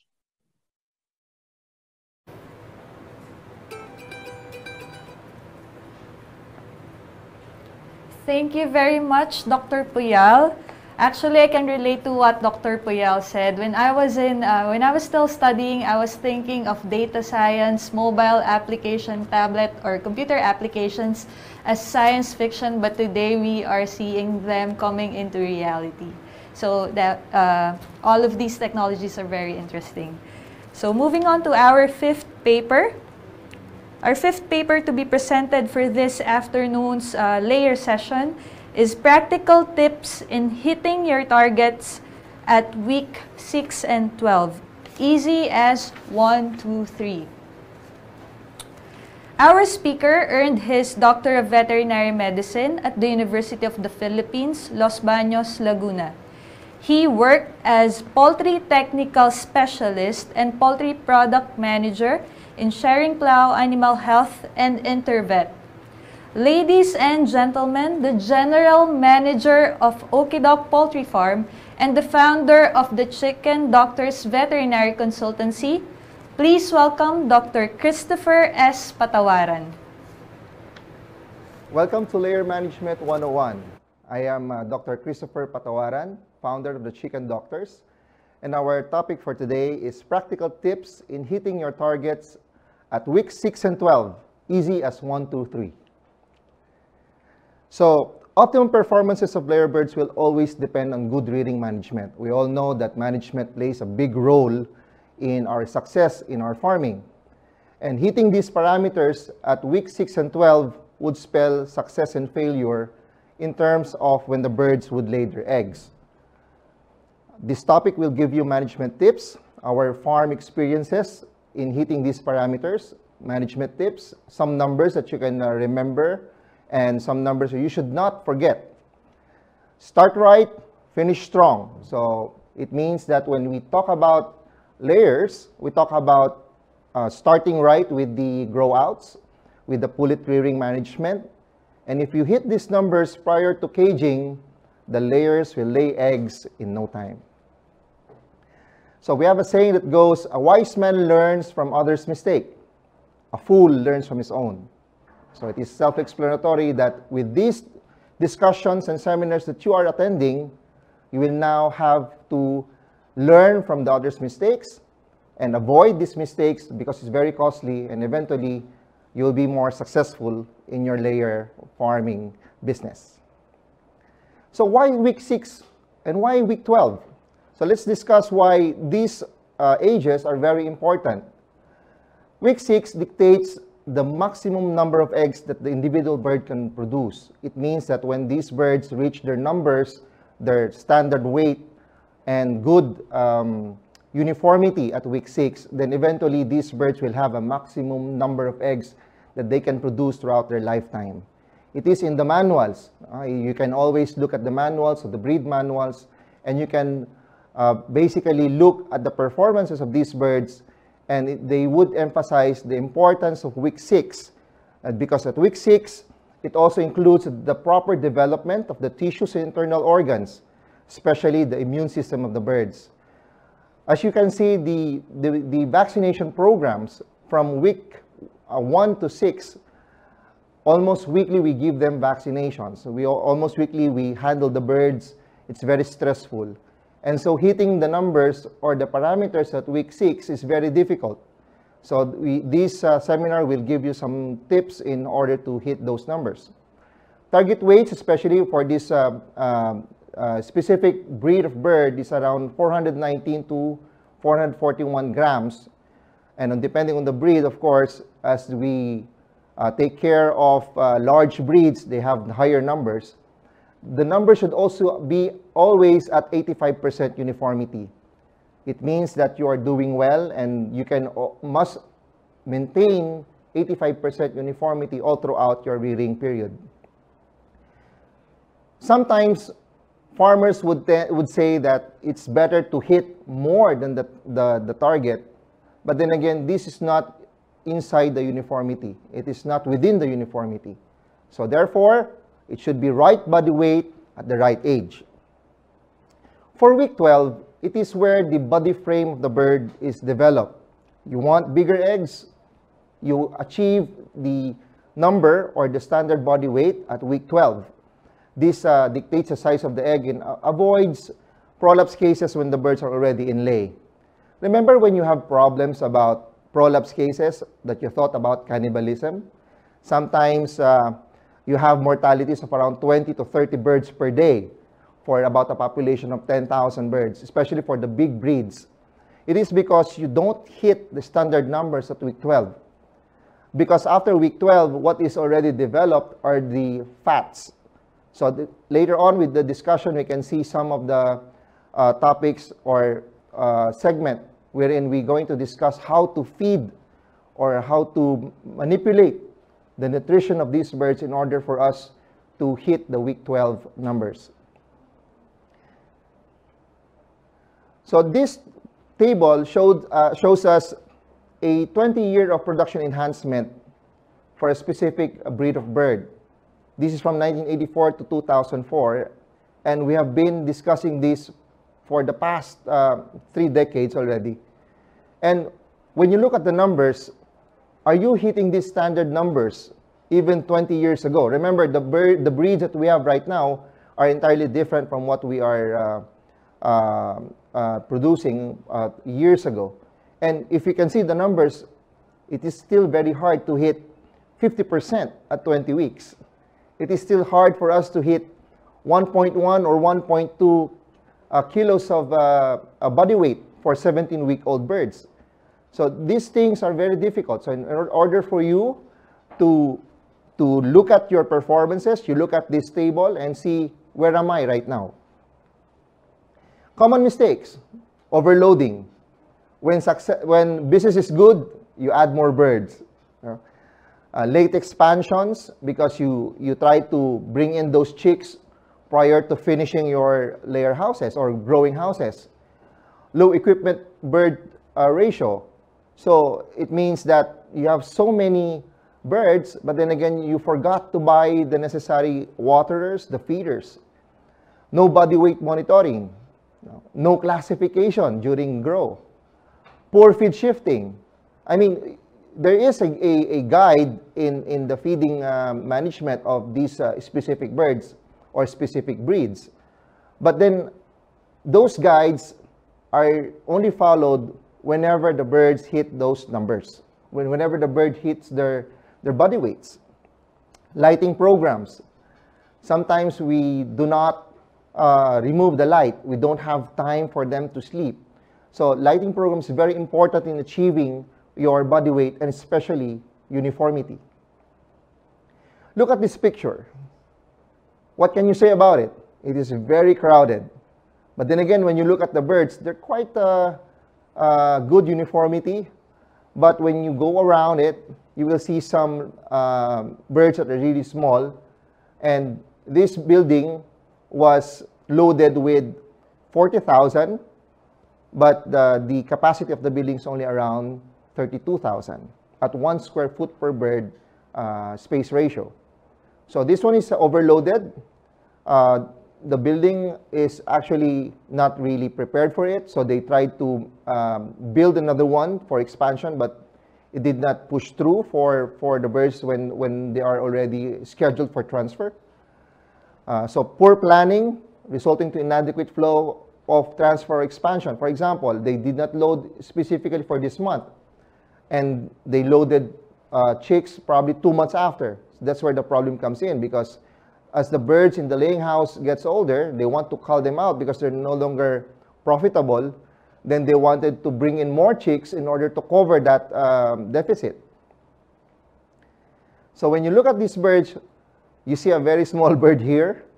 This is a result of overcrowding. It is a runt bird. So when we open up these birds, it is very thin, very emaciated. The bird is relatively weak. Mostly when I have these problems, I suspect mycoplasma. But then again, when you look at the internal organs of the birds, especially the air sacs and the lung area, they are quite clear. So the birds are doing good in terms of respiratory health. But then again, because of overcrowding, we have this specific result. The only problem that we saw is proventriculitis. This is brought about by these small birds eating those fine particles, because of course the bigger birds will always push out or backs out the smaller ones. So the smaller birds would be left with the fine particles, wherein those are the only feed available for them. So eventually you see signs of proventriculitis, and you see thin-walled intestines as shown in this picture.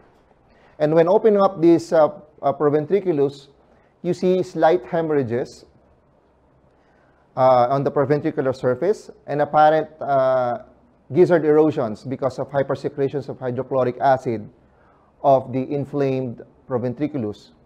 So this one, for every overcrowding that we do, we always see the signs of birds having these proventriculitis and thin-walled intestines.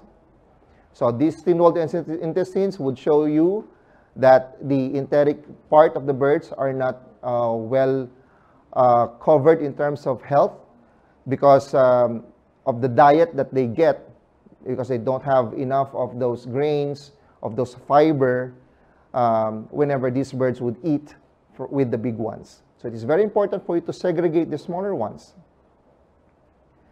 Common mistakes, of course, primarily low ratio of water or feeder for every bird.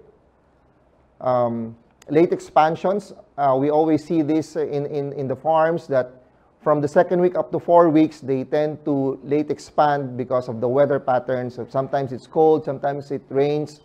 So they try to not expand the birds and to bring in or extend the heater. So that's where the problem comes in. So at 6 weeks, you should at least achieve the 1 square foot per bird space requirement. The expansion does not only cover space requirement, but also increasing the number of feeders and waters. Because of the birds grow bigger, they require more access to feeders and waters. It also improves the ventilation. So access is the key.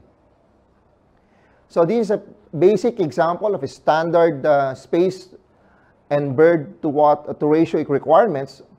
As you can see with the numbers, 18 birds per square meter or 0.6 square foot per bird at 3 weeks. But when you go to 6 weeks, you gradually increase it to 1 square foot per bird.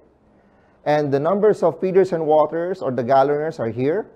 Also, don't forget that whenever you expand and you use other sources of source of waterers, like for example, coming from coming from galloner to bell drinker, then you should not immediately remove the galloners so they can have at least access to these waters for probably around 1 to 2 weeks. Other problems is proper brooding. Most importantly, because it is where your success would also lie in your growing period. Always use your sixth sense, which is the common sense, and always make sure that your role, you should remember that your role is you're the hen now, you're the mother hen, because these chicks rely on you in terms of food, in terms of warmth, in terms of space. So make sure that you do your job. Reality check, sometimes that the day-old pullets are not always of high quality and of acceptable weights. Of course, especially when there is a great demand for DOPs. DOPs coming in are already tired, especially if the farm is really far. If they travel more than 3 hours, so they're already tired, exhausted from the trip. And you miss the 8 to 12 hour window of achieving the best intestinal integrity. What do I mean by 8 to 12 hour window? Let us discuss that with the succeeding slide. And always assume that the chicks coming in are positive with Mycoplasma and Salmonella. Just always assume to make sure that the antibiotic and the other supplements that you give to the chicks have claim against Mycoplasma and Salmonella. Okay, so immediate access to feed and water is very important because it enhances the development of intestinal villi and absorption of yolk, wherein the yolk is the colostrum of these chicks. They get their energy from there, they get their protection from there, their antibodies from there. So make sure that the birds have immediate access to feeds and water upon arrival. So this study is done by Dr. Rafael Monleon, wherein he showed to us a comparison wherein there is no access to feeds, immediate access to feeds. There is access to feeds at 8 hours later, then there is immediate access to feeds upon arrival. So when you look at these chicks, when you look at those intestinal length, so the below intestine here that indicated no feed, the intestinal villi or intestinal length is actually short compared to the feed available 8 hours after. Okay, so, and compared also to the chick wherein there is immediate access to feed and water, look at the length of the intestines compared to the other two. We have better intestines for the chick who had immediate access to feed and water. Dr. Monleon also made this under electron microscope to make sure that he has seen the intestinal villi, where intestinal villi are actually the ones that absorb the nutrients from the feed. And when you look at this one, the 2-day-old chicks that are fed immediately have better intestinal villi. There is no space in between, especially compared to this one, wherein these are the held chicks. They are not fed prior to upon arrival. Okay. Let me also discuss with you guys the feeding and nutrition table, wherein you should base your feeding management or feed rations. So this graph above here showed us that the development of tissues and organs of different ages. When you look at the blue, it is for protein. So it means that from day 1 to week 12, they need a lot of protein. So make sure that the formulation has enough lysine, methionine, and the necessary amino acids or the protein sources that they need. And when you look at the bone structure of the birds wherein they are developed, most are developed from week 1 to week 8. That is where you should also make sure that you have enough supplementations of minerals and calcium during this period of the birds. And when you look at the fat development, it is actually wherein the birds are already at their 12th week onwards. So no matter how you would feed the birds, when they don't hit the 12 weeks, then you are only producing fat for them. Now, you do not do the skeletal body frame. When you look at the bone development, it is only up to around 10 to 11 weeks, wherein you can at least catch up on the frame size of the birds. But when the birds reach around 12 weeks, the game is over. So even if you feed them starter diet, or if you even add lysine or methionine, you are only adding muscle mass. And if you increase the number of feeds, you are just adding fat. So these birds, when you don't hit the numbers at 12 weeks, eventually you will have birds laying bigger eggs in later on, and they will be prolapse birds. Okay. Lighting program. So it is very important for us to follow this lighting program. As you can see, as they grow older, you increase the number of dark hours, and you should follow that when birds reach around 30 days of age, up to 120 days of age, they should only have at least 12 hours of lighting. Why? Because birds need also to sleep. This is where your uniformity plays a bigger role, and the lighting program contributes a lot in achieving that proper uniformity. For example, if you don't put out the light for 24 hours, what will happen? If you don't put out the light in 24 hours, the birds will eat. The birds will eat again and again and again, and your FCR would basically increase. And the birds that really eat a lot would be the bigger ones. And so there will be a bigger discrepancy wherein the bigger birds will grow bigger and the smaller birds will be left out. So when you do dark periods, the birds will sleep for 12 hours, and eventually when you feed them, they will eat a lot and they will have a full crop. Every one of them will have a full crop. This will also dictate when the birds would already hit their prelay period, you need a full crop bird. It is the crop capacity that would also dictate success for the initial stage of lay of these birds. So when you do dark hours for these birds, you are also increasing the crop capacity, you are improving your uniformity, and with that in mind, you should look at your water to feeder ratio. That's why overcrowding is not allowed. So make sure that you hit these numbers, all right? And of course, when they achieve at day 120 onwards, you start increasing light hours because you're trying to stimulate their reproductive system for laying purposes, all right? All right. So what are the signs that tells you you are doing it right or you did it right with your growing management? Chicks usually molt on the 15th week.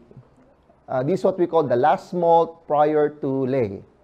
So when you see birds molting on the 15th week, this is when you add more vitamins or amino acids, specifically methionine, to help in the molting process. Because the feather is made up of keratin, and keratin is from methionine. So relatively, they need a little spike on the methionine source. So when birds molt on the 15th week, I like molting these birds, or I like seeing molted birds on the 15th week, because it means that I have achieved very good body weight and very good uniformity. So when birds are well fed from up to 12th to 13th week, then you'll see a more extensive molting or change of plumage. You will see that everywhere in your building house. You see a lot of shed feathers. The absence of molting at this age means poor weight development or poor uniformity. Let me show you one example of picture wherein these birds are 15-week-old birds.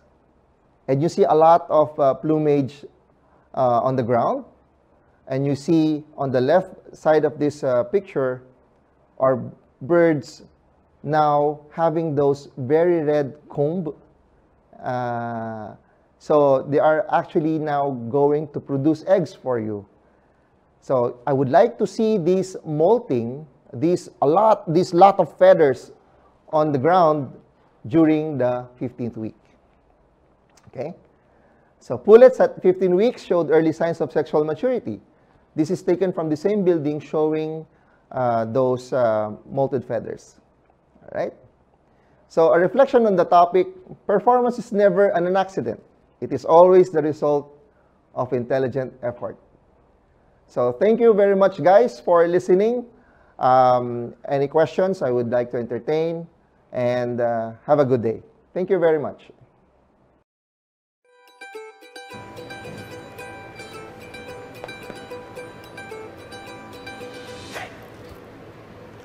Thank you very much, Dr. Patawaran. That's the end of our 5 presentations for our layer and broiler breeder session. Ladies and gentlemen, we will now proceed with the open forum or the question and answer session. May we call on screen our 5 speakers? Dr. John Lemuel V. de la Cruz, Dr. Claudia Osorio, Dr. Raul Elias C. Lopez, Dr. Fernando Carrasquer Puyal, and Dr. Christopher S. Patawaran. Why? Okay, good afternoon, doctors. Thank you again for the awesome presentation. Okay, so we will now proceed with the Q&A session. We will be asking one speaker at a time. And I guess we will start with the first paper that was presented. Dr. Lemuel de la Cruz. Okay. Dr. Lemuel, we know that some of the questions on the Q&A box were already answered by you. But if you may, we will still read the questions again live for you to answer them live also for the benefit of the rest of the audience. Is it okay? Okay. Dr. Lemuel, the first question is, what fat score should we achieve prior to the onset of lay, and what specific age of the pullet we need to conduct fat scoring? Yes, Doc, I can hear you, po.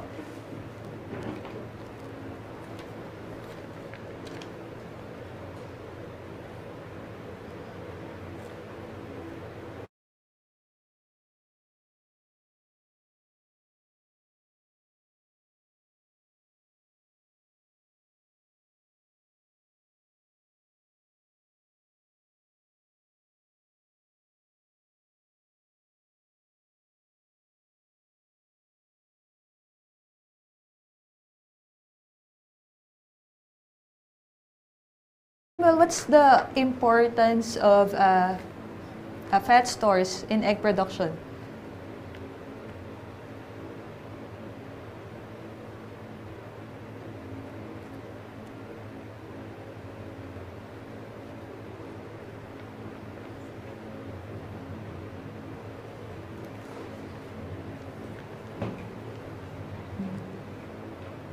All right, excellent. Thank you, Dr. Lemuel. Since Dr. Claudia Osorio and Dr. Raul were not here, we will just proceed with a question for Dr. Puyal. Okay, Dr. Puyal, your first question is, what if the main struggles of farm owners and managers is knowing the amount of feeds that they should be feeding their birds? Do you think we can also develop a mobile application wherein it can compute the amount of feeds that we should be giving our birds if we just put in or supplement vital data like body weight, fleshing score, specifications of feeds, and temperature and humidity?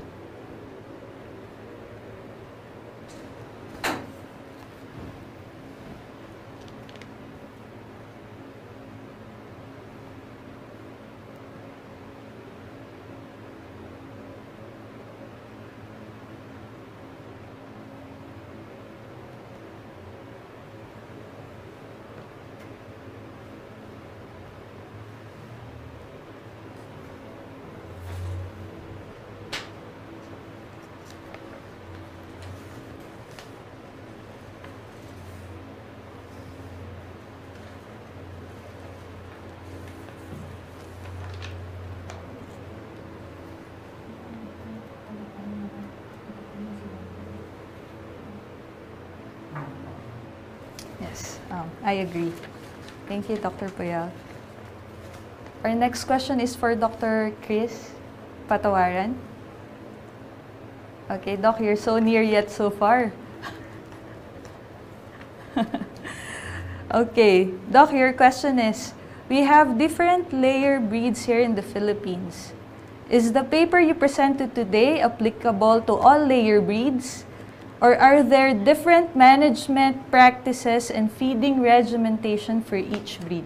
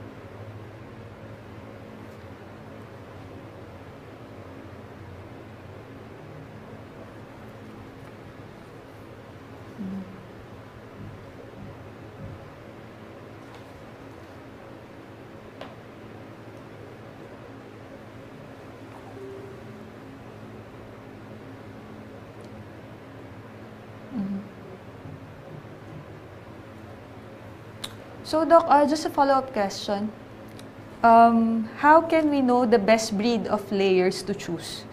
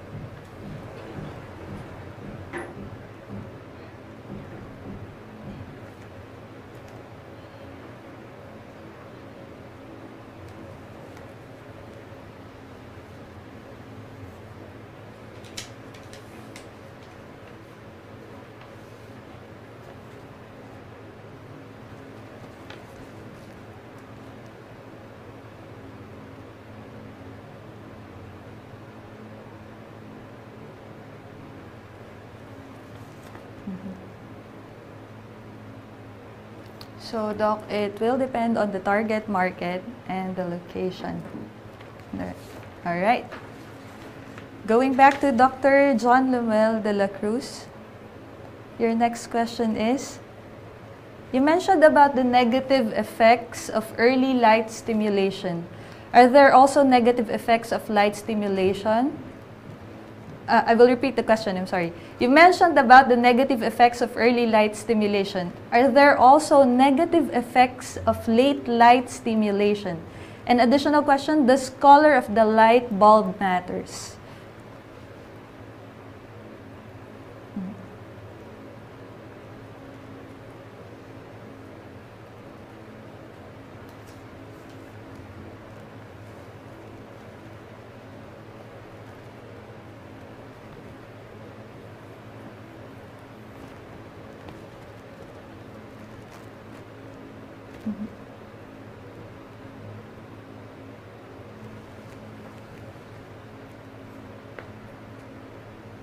The next question, Doc, is, does color of the light bulb matters?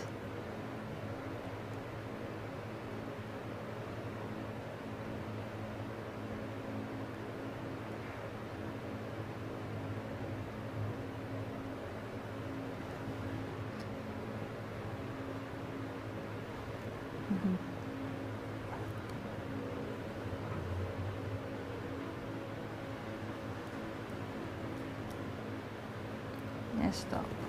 Thank you very much, Doc. That was very clear and concise. Okay, let's go to the question for Dr. Puyal. Dr. Puyal, in the age of data science, how does the producer can safeguard its information from any hacking incidents?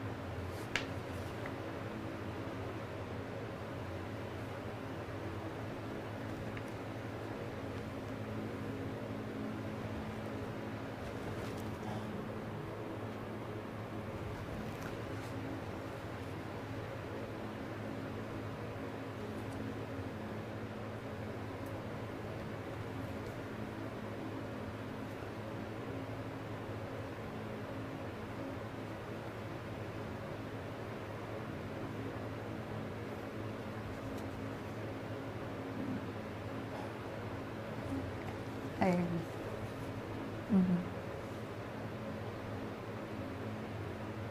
All right. Thank you very much, Dr. Puyal.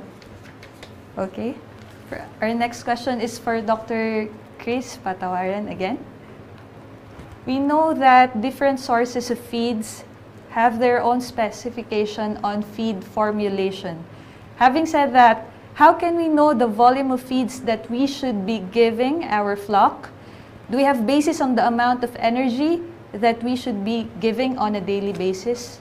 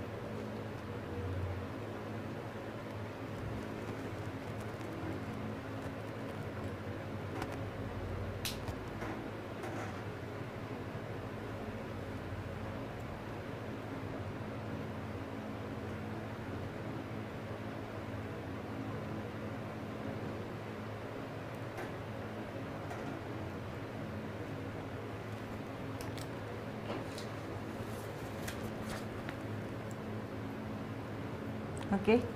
Thank you very much, Doc Chris. I think that the most common problem in feeding for layers and broiler breeders is that when the farmers already have a feed regimentation, they take for granted the amount of energy or the calories of the feeds that they are using.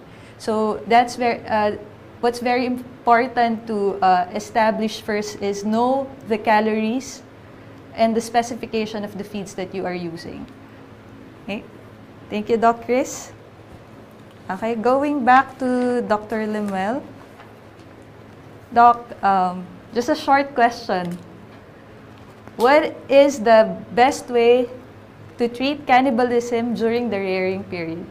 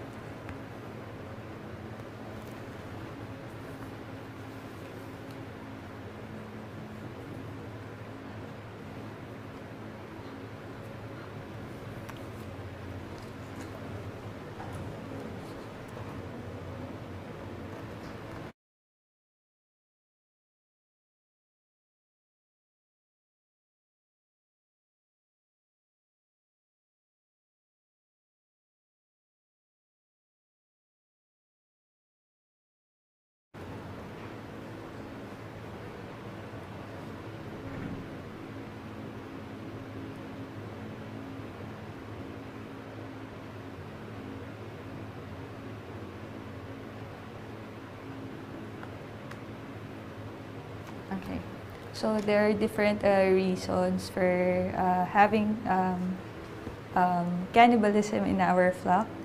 So it's very important to know the main cause of the problem so that we can treat it. Okay, so are there any questions for Dr. Poyal? So if none, let's have the last question. I think this will be the our last question for our speakers. Ah, wala na sila. Okay. Sige. Dr. Chris, pwede na ata tayo mag-Tagalog. Okay. Dr. Chris, I think, anyway, this will be the last question. Dr. Chris, what are your parameters in assessing good quality RTLs?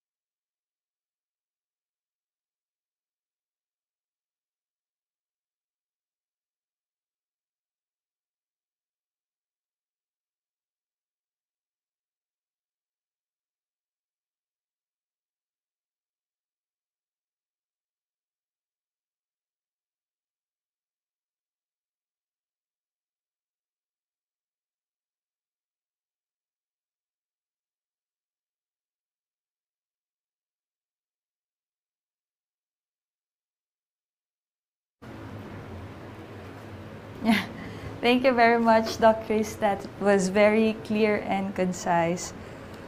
All right, so that concludes our Q&A session. Thank you again to our 5 speakers for sharing your valuable knowledge to everyone today. And now we're moving on to the awarding of Certificate of Appreciation.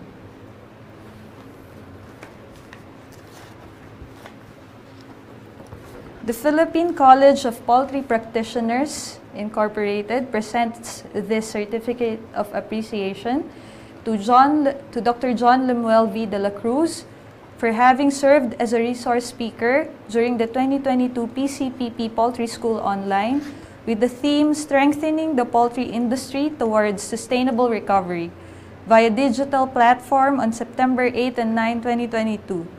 Given this 8th day of September 2022. Signed, Maria Cynthia R. de la Cruz, Secretary, Dr. Esmeraldo B. San Pedro, President, and Dr. Generoso Rene M. Romo, Chairman of PCPP Poultry School Online 2022. Same citation was given to Dr. Claudia R. Osorio,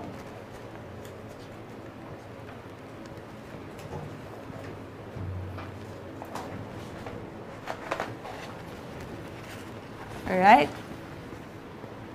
Same citation given to Dr. Raul Elias C. Lopez.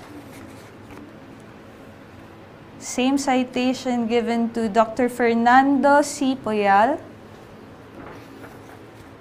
And same citation given to Dr. Christopher S. Patawaran. Everyone, that concludes our afternoon layer and broiler breeder breakout session. Thank you to all our presenters today, and thank you everyone for attending this session. Before we end, just a reminder to take the quiz. Don't forget to take the quiz and answer the evaluation form to complete your eligibility for the CPD points. And again, we appreciate you being here, continuously learning and working together for strengthening the poultry industry towards sustainable recovery. And guys, the broiler session is still ongoing, so if you want to catch the presentations, you may transfer to the other breakout room. And also later, we will be having a raffle. Okay? Hinihintay ng lahat raffle. So, but guys, you have to go back to the plenary session to catch that. And of course, mangyayari po yan after the broiler breakout session. So, yeah, enjoy the rest of the presentation, and thank you very much. But at this point, we would like to thank our sponsors.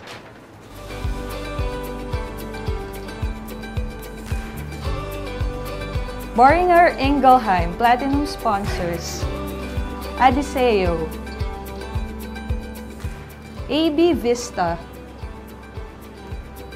US Soy. DSM,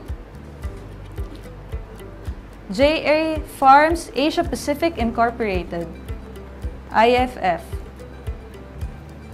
Cobb Vantress Philippines Incorporated, Nezus and Lemuel, Seva, Vision Nutrition and Beyond, EW Nutrition, Zoetis, SVI, Superior Vet Incorporated, Sistemas International Inc., Nutribiz Corporation, Allmix, Evonik, Hipra Philippines, Yunaco Sarimanok Poultry Feeds, Eco Animal Health, Senmidis, Cargill Philippines.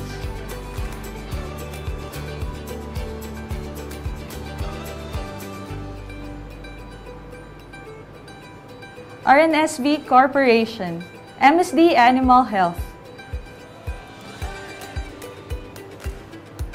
For our silver sponsors, Refamed, Arca Galeon, Evialis, Fibro Animal Health Philippines Incorporated, Big Dutchman, Heritage Veterinary Corporation, Fresh Options Meat Shop, Innovet AgriVentures Inc.,